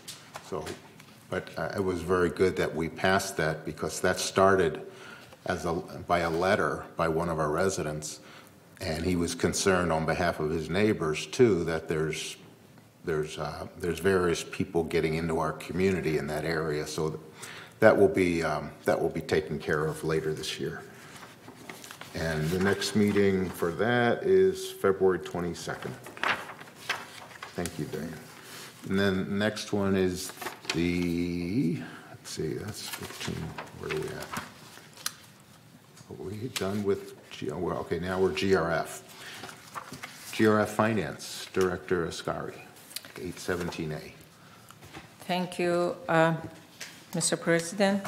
Yes, GRF has a meeting on December 21st, 2022, and the main things in the whole meeting was the chair of the committee invited Sage View to give in their view information about the investment, and he even Sage View, I personally asked, is this the lost, is real lost or paper lost, as some people says, and he said lost is lost, that money is lost.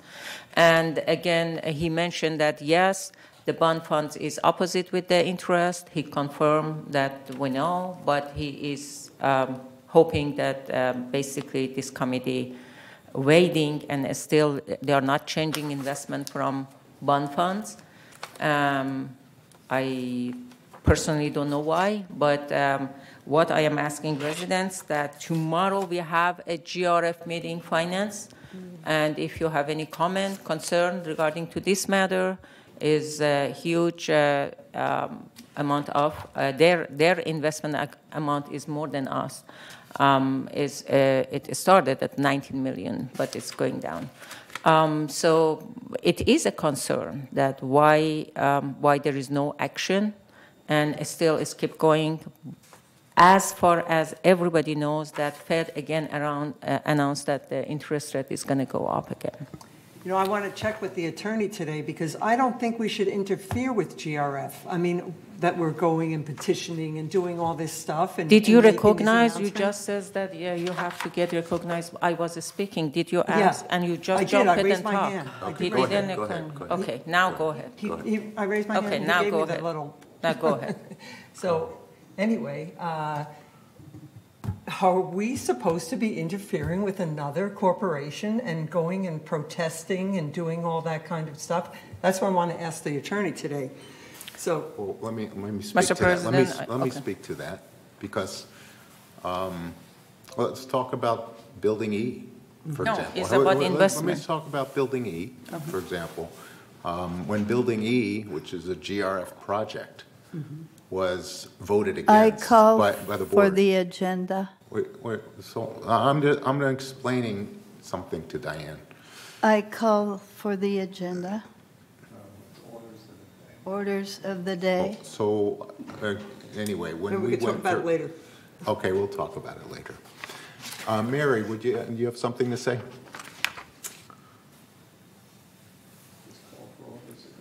Mary, do you have something to say? Yeah, I was just going to say something also, but I think that Maggie is saying to stay with the agenda, so that's fine. All right. We'll talk about it in closed session.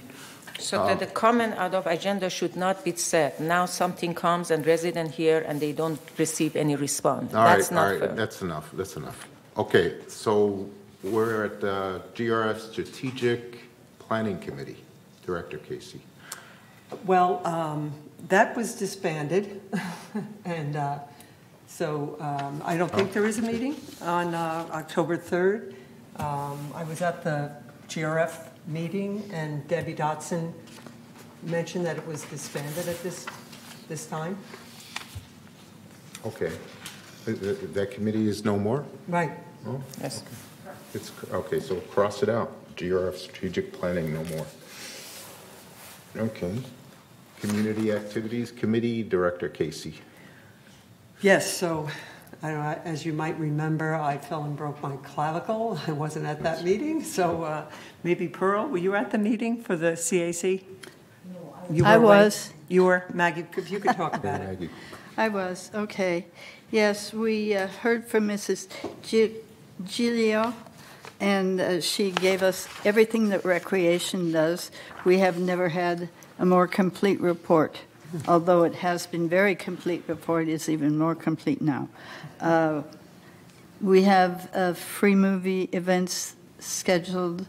We're changing the hours of the pools now, and we had some discussion about the pools. The Golf Greens Committee is working great, and we thank GRF for starting that committee up again a couple of years ago. Renovation Ad Hoc Committee is talking about Clubhouse 1 renovations, so that's still on the table. A printing press was offered for donation, and so we accepted that. Let's see, we have a quilting machine for Clubhouse 4, and we're going to accept that donation so they can make beautiful quilts easily that way. And then we had a donation of a baby grand piano for Clubhouse 7, which we looked into because it's quite an old piano. And so we had an expert look at it, and we're going to not accept that donation because the refurbishment and tuning and et cetera, maintenance of that very old piano will be too much for us. The Whale Project in Clubhouse will move from where it was here to Clubhouse 4 Lounge. And let's see, that's all we have. In the future, we'll talk about performing arts center rental fees and some facility operating rules and things like that. So it was a good meeting. Thank you. We meet again the February 9th, which is last week. No, they canceled that one. That was canceled. Okay. So now the next one. Okay, so it's the next meeting. Okay, thank you. Okay. GRF Landscape Director Casey. Okay, we just had a meeting, and it was a very good meeting, something you should watch too, because it talked about the storm and different things that happened, and it was a very good meeting. And the next one is, we only meet every other month, so we'll be in April. Okay, thank you. And the next one, GRF Maintenance and Construction, it's Mary Simon. But I think I was at that meeting, but I don't remember anything particular. So that one, that was in December, and the next one's in April 12th. But the ad hoc for Clubhouse 1, we did meet, and the item that we discussed was when we met on January 24th, the following Monday, 3 or 4 members of the committee plus a couple from staff were going over to the design company to pick out colors. And then they're coming back to us with the colors that they chose. We as a committee had selected colors, but they were going out to finalize what they looked like in the showrooms to see that everything that we had discussed and decided on was good. And so they're coming back to us, and the next meeting is to be determined. We haven't set the date yet. Okay, thank you. Media and Communications Director Blackwell. Okay.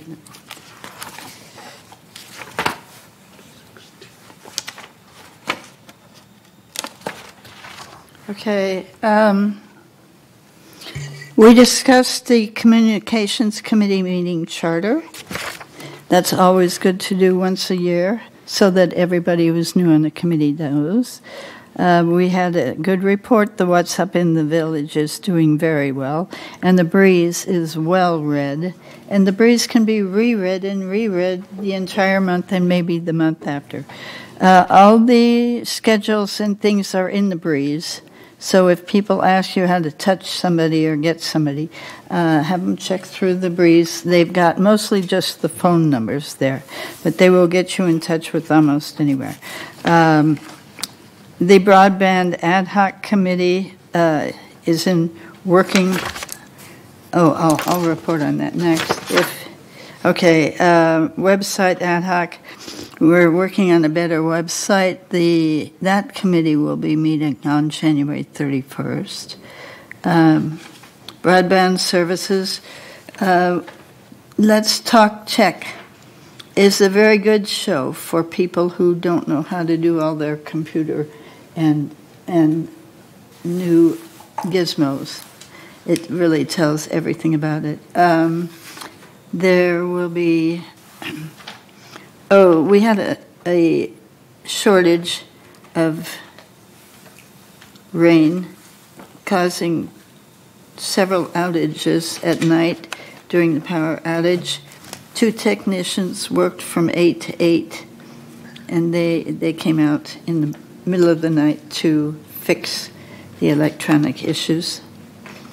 And and we did put out I suggested we put out a how to use your fire extinguisher thing. So they sent me a little film vignette on how to do that. It's very easy, and I think that's been put on the Friday message. So it's very easy, PASS, if you have a fire extinguisher. Very easy. Thank you. Well, I think website would... Yeah, there's like 1 and 2 under. Oh, That's Anthony. Thank you, Mr. President. We canceled that meeting, and the next one is to be announced. Okay. Oh, yeah, I did want to talk about that one. So that is a very good meeting, and we're looking at a lot of options and things. You know, things are changing in cable. You probably see it on the TV all the time with all of these companies trying to sell you services. And so we're looking at, you know, how is all this going to affect us? And so we're meeting with Eileen and Paul and members from all the different boards and going over our infrastructure and what's heading down the road with cable and also internet, you know, speed. And so it's very interesting, and we've gone over the first option, and now we're going to be heading into the second one, and that's going to be in the next meeting, but it takes a lot of preparation for staff to get that all together. Thank you. Yes, thank you, Mr. President. The committee met on February 1st, 2023. It was very productive committee and lots of questions raised by directors so that residents assured that we are reading everything on behalf of you. First, in the committee, VMS staff present 3 styles of transportation, which is the first one is a fixed route, which is by bus. And please, I am asking residents use that one because some member came and complained these buses is going around empty and wasting the money. So I hope residents start to using the buses more often. And number 2 is a Laguna Woods Village journey, which is curb to curb, especially for those people that needs medical needs. And number 3 is Boost, which is on demand and is partnership with Lyft. So we have 3 styles that residents can use. Also, there was a motion that was passed to for buying 2 vans for $278,000 and 1 Ford for $45,000. However, a motion comes to buy 10 Ford for $347,000, and the motion unanimously by all directors was tabled to bring more information because we couldn't find in the presentation enough information to pass. So the table was unanimous by all 7. The same unanimous table was when they staff asked for 2 vans for $278. Again, information was not enough. So we asked to table that one until information comes. So in that case, the next meeting, although is April 5th, but be aware that we might have a special meeting if this information comes before that. And definitely I'll bring information for you as a summary. Thank you. Security and Community Access Committee, Director Blackwell. I don't have that report in my file, do you? No. Okay. H, Security and Community Access. Yes, okay, the report is I. not included in the package. Okay, I. Well, they haven't met for some time. The next meeting is February 27th. Okay. Okay. Let's go to Laguna Woods Village Traffic Hearings, Director Akrakar. I'm sorry to say I didn't get any information on the package, so I don't have. That's not going to be displayed in the packet because it's closed. It's kind of like a closed matter. You don't talk about each case. You know. Okay. So. Just announce next.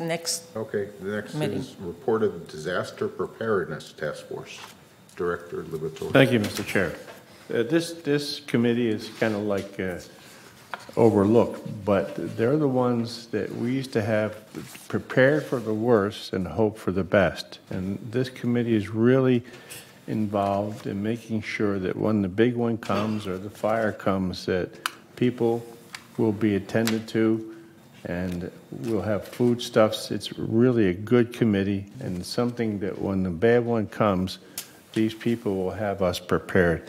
And our next meeting on this disaster preparedness is on March 28th, and it's well to attend one of them just to get you tuned in to what can happen or what you should do if we have something really bad happen.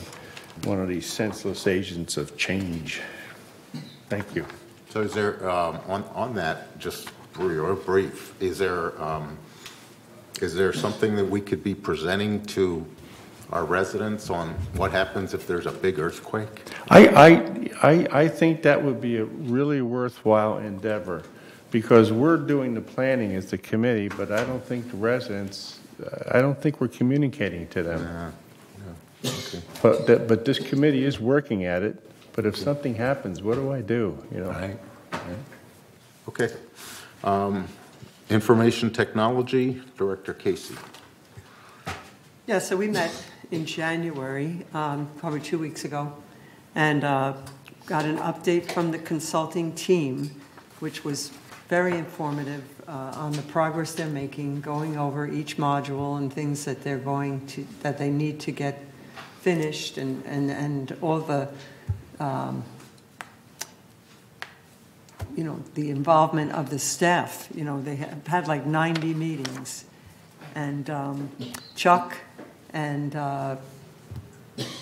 Director Hopkins and Director Carpenter, add so much to the process. So it's a very good meeting, and it's to be announced, so it's like every couple of weeks. Okay. And last is Compliance Ad Hoc, Director Blackwell. Yes, we had a very good meeting January 27th. GRF will create their own anti-harassment hearing board for anything that happens on GRF property. The hearing board will address incidents on GRF property, and it will be defined where is GRF property. They will have their own executive hearings committee, and they will create a resolution and charter for the executive hearings committee, and there will be 3 directors plus 1 alternative. They will set up their own disciplinary process, and they will set schedule of monetary penalties to include these behaviors or disturbances: assault, theft, trespassing, yelling, fighting, whatever, under harassment, abuse, intimidation, restrictions, which often happen in clubhouses outside and on the golf course. So those will be handled, and when you're off on GRF property, be a good person, because we will have hearings, and they do have a plan. They will include the appeal policy, the nuisance policy, harassment, disciplinary violations, a schedule of monetary penalties, and executive hearings and rules. And we will meet again February 17th, which is not too far away. Okay, thank you.